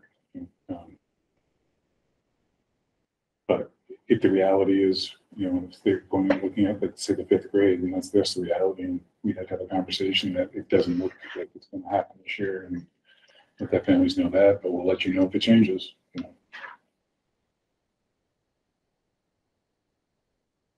I would be open to you guys coming up with a phased approach that includes using ESSER funds, because that seems like it could be a really helpful way and a tool for us to be flexible with how this happens. At 3.25%. That's what I would propose. And then I'm very much looking forward to hearing from the community at the public hearing before a final vote, because for me personally, that's like a big piece of the puzzle that's missing. So can I clarify, just to make sure that I understand what, and the whole committee, I guess, would have to agree on it anyway, but when you say a phased approach in using ESSER funds, are you saying using ESSER funds to offset the budget and keeping classes as they are, or are you saying reducing class sizes and staffing? A combination of both, I think, Okay. because of not cutting all 3 at once, but as Mary had suggested, a phased approach based on a discussion that you all sort of maybe have, but also not hanging on to the ESSER funds, because I think this is the exact kind of time where you would use them to sort of have a flexible approach to keeping services as level as possible in a post-pandemic time. Like, that makes a lot of sense to me, but I also recognize we're in a huge budget crunch, and a combination of both of those things might be a good option. As I understand it, this is level services funded right now, correct? Yes, And even with the changes we're discussing, your services are still level funded. Correct. It's more staffing related than service related. So I think it's important to note that and let people know that we're not talking about reducing the services that the Deerfield Elementary School provides. We're talking about student teacher ratios.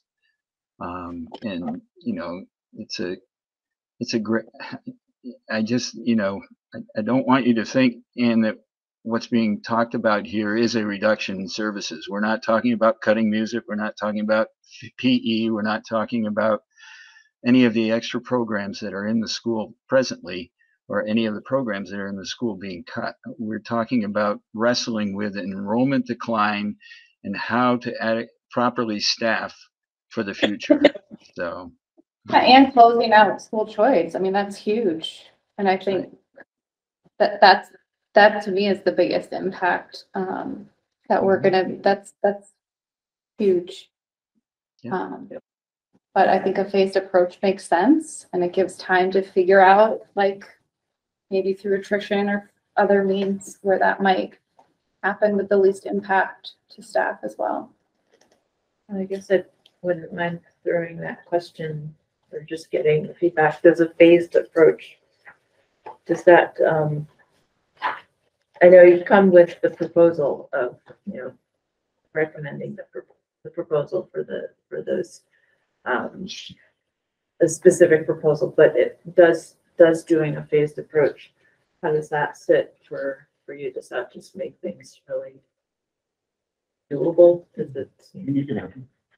And I think we came up with a phased approach. We said 2 or 3, right? So. Mhm. Okay. Definitely. Right, because, you know, I mean, we have our thoughts, but Yeah. as everyone's saying, and I want to acknowledge that too, you've done a whole lot of work to get this to this point, so you don't want to just derail what you're trying to do. Would love to have some of that flexibility if there is any. yeah, the phased approach just prolongs the process of how many years we have to continue to have conversations like this. You know, we could take the rip the Band-Aid off, let's do it all in 1 year. And then we have to tackle, we still have the school choice issue, we still have the pre-K revolving issue, but general fund is taken care of all at once. So, you know, how do we want to manage that? Because it's not a 1 year conversation. Right. And would the ESSER funds be what you proposed, or you'll take a look at that again?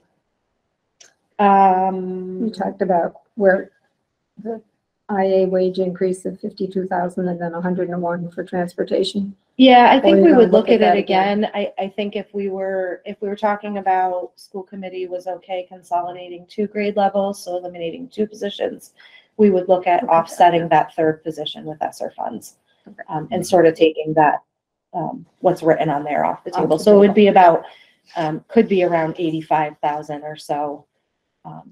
And basically we would be offsetting school choice to bring our choice expenses down. Right.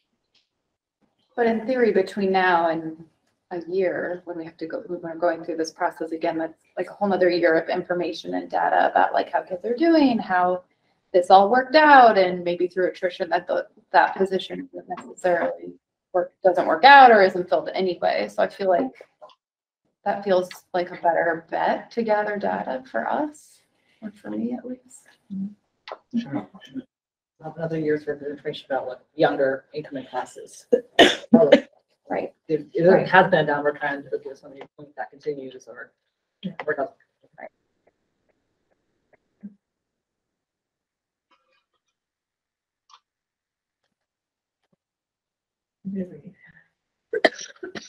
I would like to be lower than 5.25%.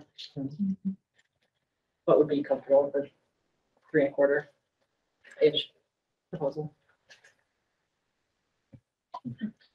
So the next time school committee sees the budget will be at public hearing with a goal of 3.25-ish%. Just want to make sure I have that clear. Okay.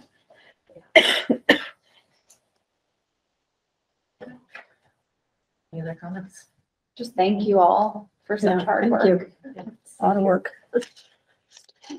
I can understand. So you do have to vote. Yeah. We talked about the We're- school choice. we're in business that, now. so Yeah, we just need Hold on, to school choice, yeah. Okay, so, just give a motion and second on that. yeah, I liked your motion language, Darius. Could you read it again? Oh, I didn't write it down. You know, to basically approve school, to be a school choice school, and following the, Freezing enrollment, or freezing, acceptance right now, right? freezing acceptance in grades that are, under consideration for a Reduction in combination of classes. classes. Yeah, not combination. Gotcha. Just remain a school choice school and freeze. I'm getting tired. We're outside. Freeze acceptance. For those grade levels under consideration. Okay. Funds reduction. Thank you. Thank you. would anybody like to make that motion? I would make the motion to participate in school choice for the fiscal 2024 school year as recommended by administration.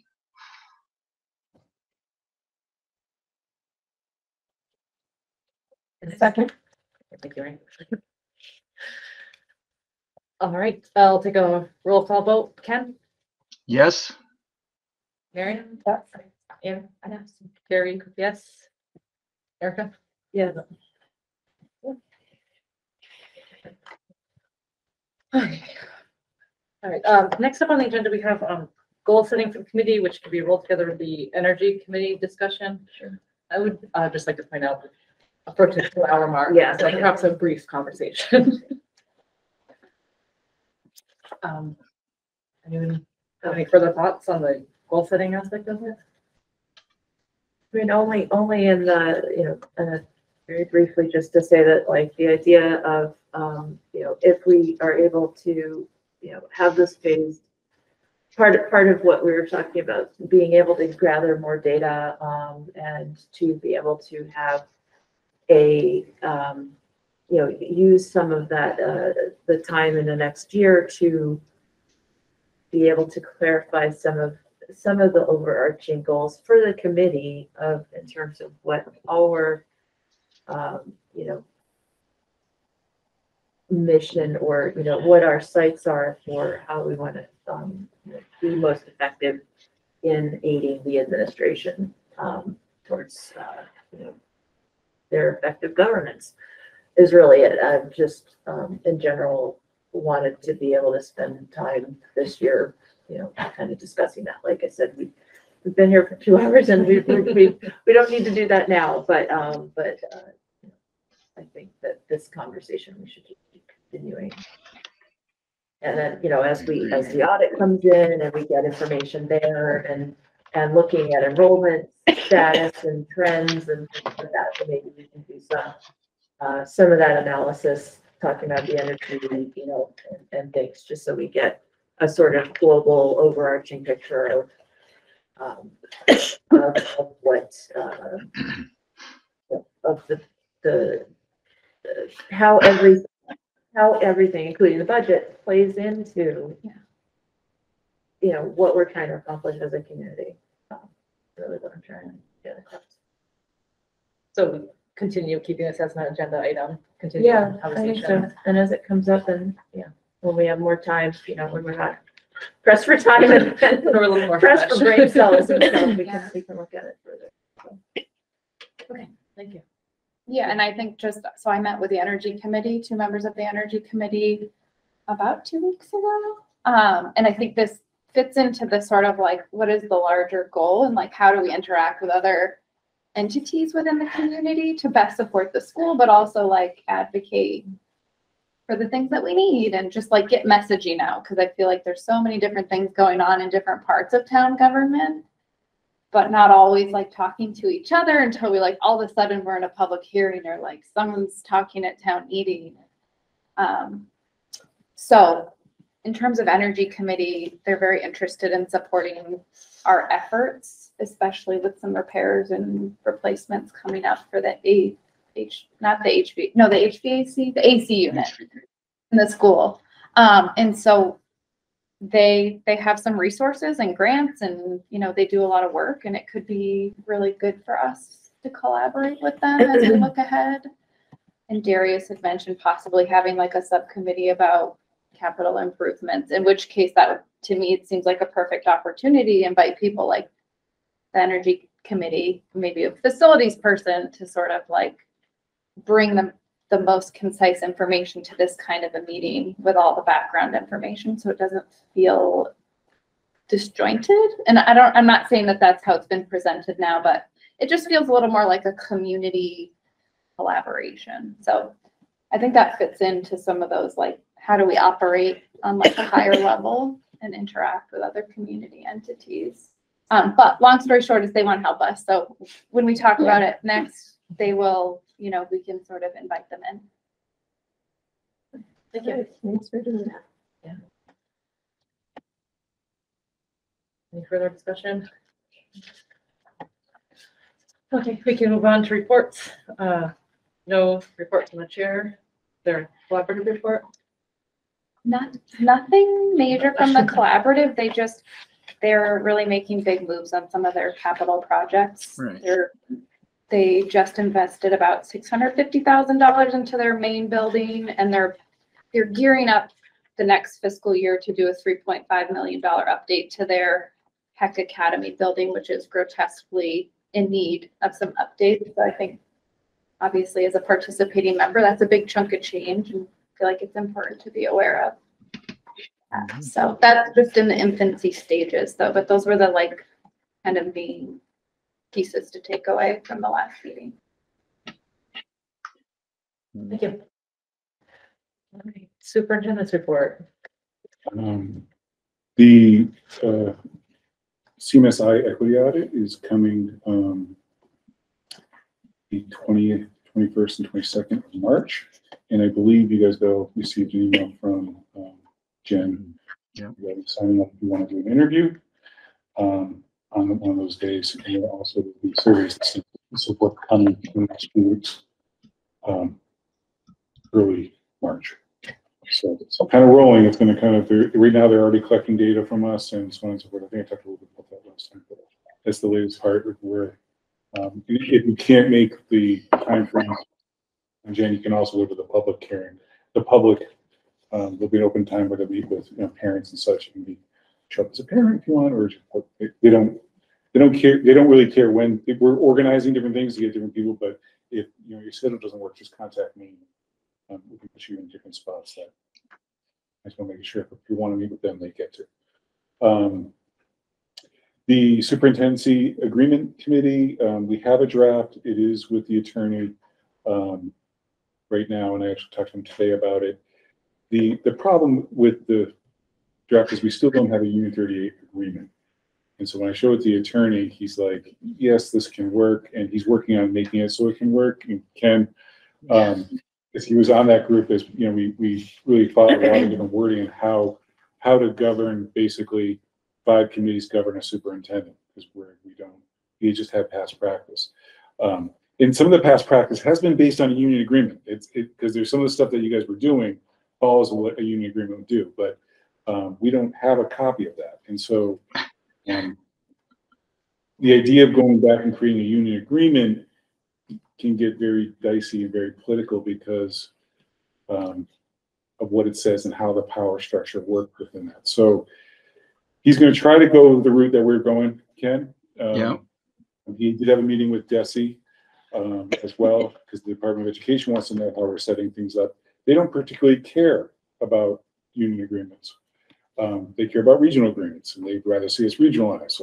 But we just all know that's not probably realistic. So I continue to want to make sure that we at least get a governance policy procedure in place that the committee will follow, so that if you ever have to take action on a superintendent in the sense of even hiring one, any of that kind of thing. It's clear in how those decisions are made. Because right now, if you were to hire, I think we've talked about this 100 times, but if you try to hire a superintendent, Deerfield wanted somebody and Sunderland wanted somebody else, there's no language about how you come to common terms about hiring a superintendent if there's disagreement. Same thing as if I got in trouble in one district, would you sit at the table of the discipline hearing if I did something in Sunderland? You know, there's no conversation about how that works. Mm-hmm. And without that, I think it puts you guys in a spot of legally it would be a kind of a mess. Hmm. So anyway, so what we put together does answer some of those things, but doesn't go back to at some point we're gonna have to come back around and look at a union agreement again. Right. So at least we get a stopgap in place so that at least it can function on paper a little bit. Superintendent evaluation, while we were meeting regarding that, Ken and Bob said, hey, can we move up the superintendent evaluation earlier so that we do it at the joint meeting? I started putting that together. I went to Sunderland's meeting on Tuesday, and Jessica's like, you don't have to do it up to year 3. You can do it every other year. I was like, well, if I don't have to do it this year, I can do it every other year. But Ken said he is going to want to run that by the committees to see if they agree with doing that. Right, Ken? That's correct. Yeah, that was my suggestion today, was that we at least ask other members of this committee, and if you could ask your other committees, I mean, just to make sure that we're all in agreement. I think that if we don't have to do an evaluation, it gives the newer members of our school committees, and I think we have a fair number of them this year, don't we? That a chance to get a full year under their belt and be able to participate in the evaluation process, you know, more knowledgeably, I guess is the way I'd put it. Right. So basically what it's saying is that teachers after their 3rd year get professional status are on an every other evaluation cycle. And so the saying administrators are in the same boat, or superintendents are in the same boat. Right. So I'm in my 4th official year, my 5th year in service, but I was an intern for a year. So it does become the question of whether or not we evaluate or not. So. And the only other piece was that if he did not have a contract that was salary specific through the 5 years of the contract, would the committees want to be considering salary changes without an evaluation? But since we don't have that issue, his salary is set for next year. I don't see as burning a need for an evaluation given his proficient, almost borderline exemplar performance evaluation last year. So Ken, how do you want to? So again, we don't have an operation how to do we this. don't have an operational Because it's, and I can't. This is just where it gets so frustrating. You know, I would just, what does this committee think? Do you want to evaluate Darius this year, or do you mind waiting a year? That's the But question. then can we even before you go into that, can we run into the problem of what if you don't want to evaluate, but Conway does? Oh, I know.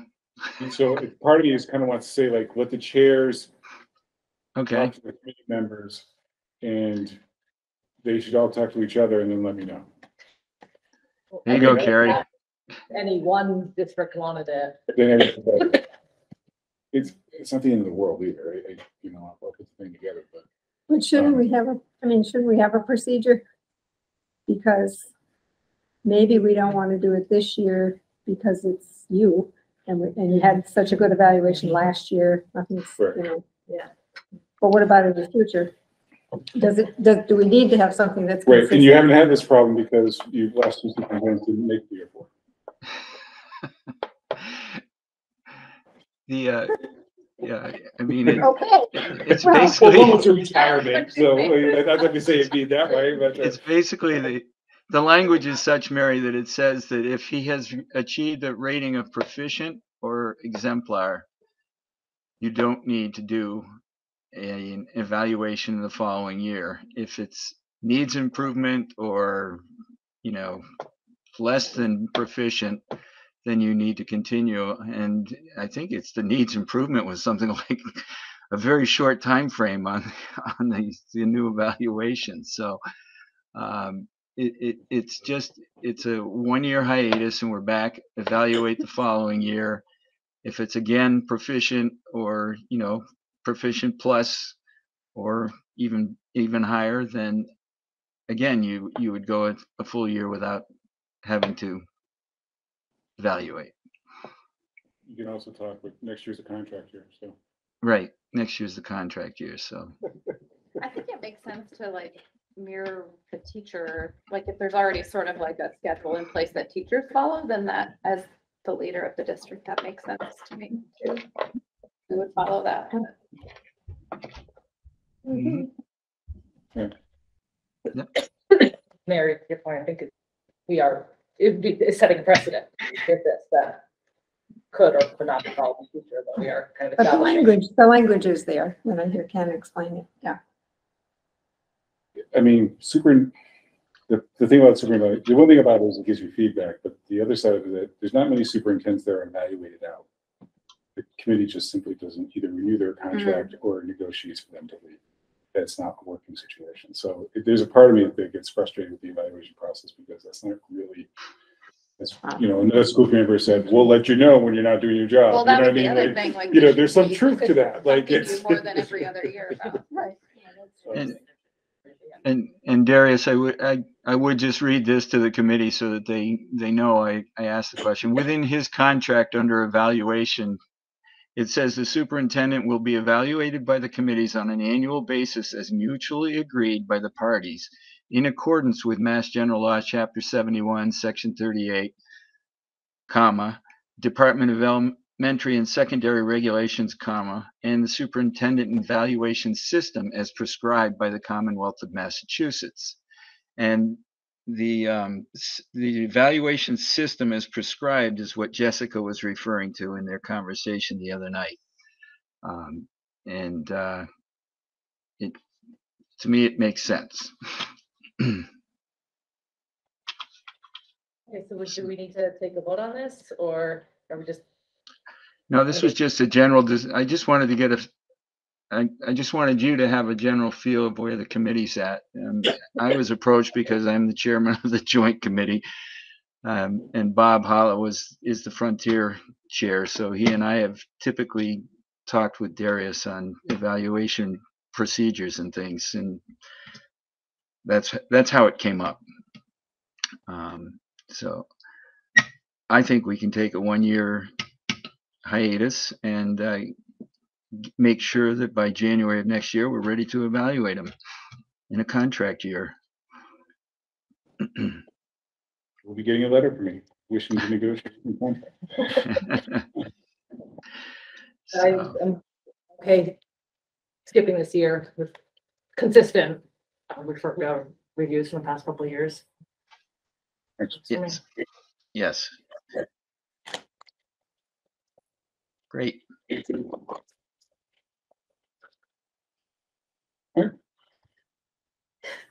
Thank you. Is there anything else? Okay. All righty, bring this to the end of the agenda, unless anyone desperately needs to add something at 8:14. I would take a motion to adjourn. Alrighty. Is there an opportunity for public input? Or just really a couple questions I have? I'm officially no, Okay. because public comment already passed. There's an opportunity if it's regarding the budget, I assume.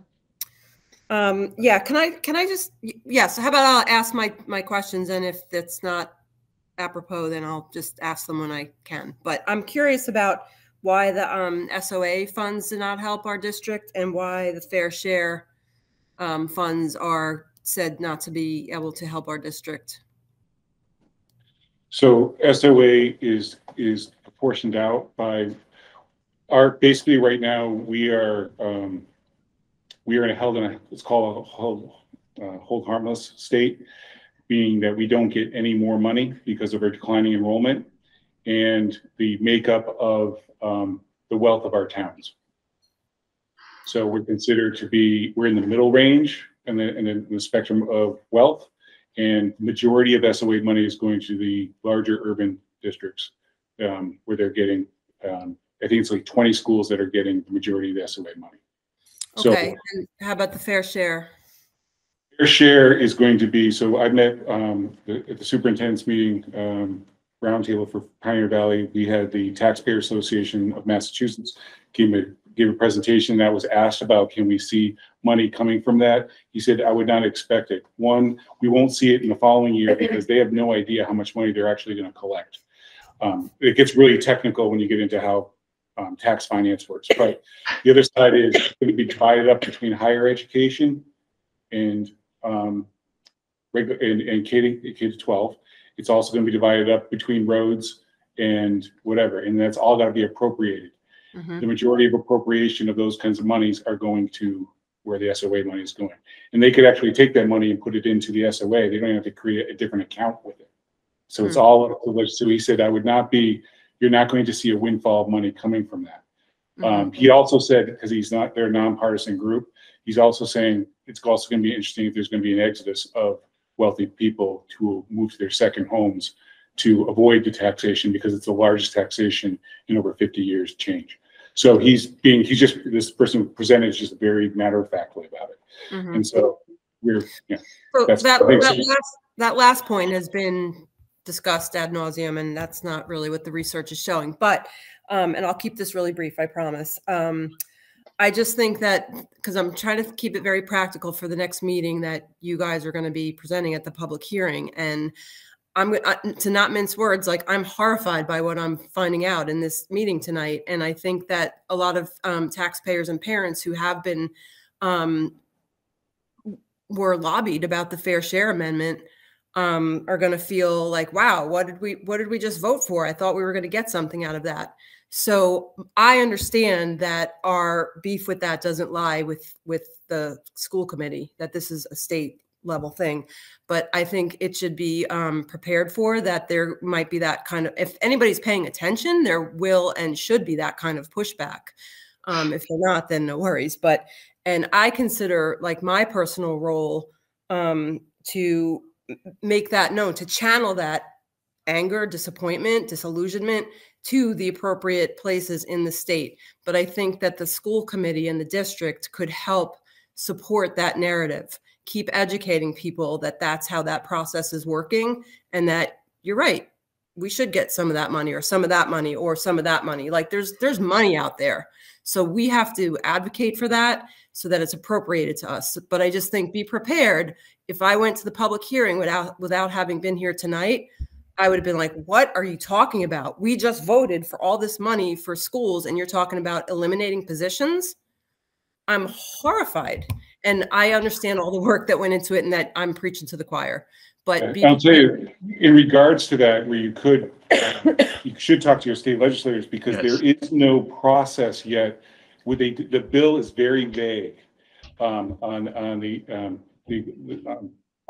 that money, and there's no indication of how they're going to appropriate those funds, and who's going to get what percentage. Right. And because that hasn't been figured out, that's why they're saying there's going to be a long delay before we see any of that money. Will we ever see some money? It's possible, but right now it's like, you're not getting any next year or even the year after. So I personally made that clear to people that I canvassed and lobbied for the fair share. Our job is not done after this. We have to advocate for the allocation of those funds. So I get that, but when you guys present at a public hearing and people are hearing this, that narrative should be clear, because otherwise the beef is going to come down on school committee and our towns. And look, we just voted to raise taxes and we don't get anything out of it. So then the next time we ask for a tax raise, that's going to be an argument. So I just ask that the committee kind of support the narrative that, we're doing the best we can, but the beef lies with not even the beef. We have to contact the state. This is really more of a state issue. And for all this, like, kicking the can down, these past couple of years and patching it all together, well, now we're at the precipice of all that. And now we're starting to feel what other districts have felt for a long time, because of school choice. We got an influx, so we got the influx of money that came with those students, but other districts have been losing revenue as those Right. students go. And now we're starting to see that too. And so it really all comes back to the whole school choice thing working as it's supposed to. And that's ultimately having school committees have to make these kinds of choices, breaking down public education. That's the part I won't belabor tonight because it's late and you're tired and preaching to the choir. But just to prepare for those meetings, I would love to see you, us, whatever, get a head start on that narrative that it's time. You're mad about that. Here's our representatives' numbers, and we know exactly who they are and exactly what their numbers are. And they're generally supportive of public education and can go to Boston then and say, hey, this is what I'm hearing from my constituents and something needs to change. So thanks so Thank much you. for taking those last two questions and taking my input. I didn't realize about the whole public speaking thing. Believe it or not, I'm still trying to get used to all the changes. So I appreciate it. And thank you all. Thank you, Laura. Okay. Wow. We did a motion to adjourn. We did a motion and Oh, then no. we seconded. but Okay. we Then we didn't- Okay, then we didn't vote. Okay. All right. Yes. I'll start. So, Yeah. Erica? oh, yes, How do you vote? adjourn. Yes. Carrie, yes. Any yes? Yes. Oh, sorry, I'm speaking for you. Mary? Yes. Ken? Yes. All righty. Turned at 8 p.m.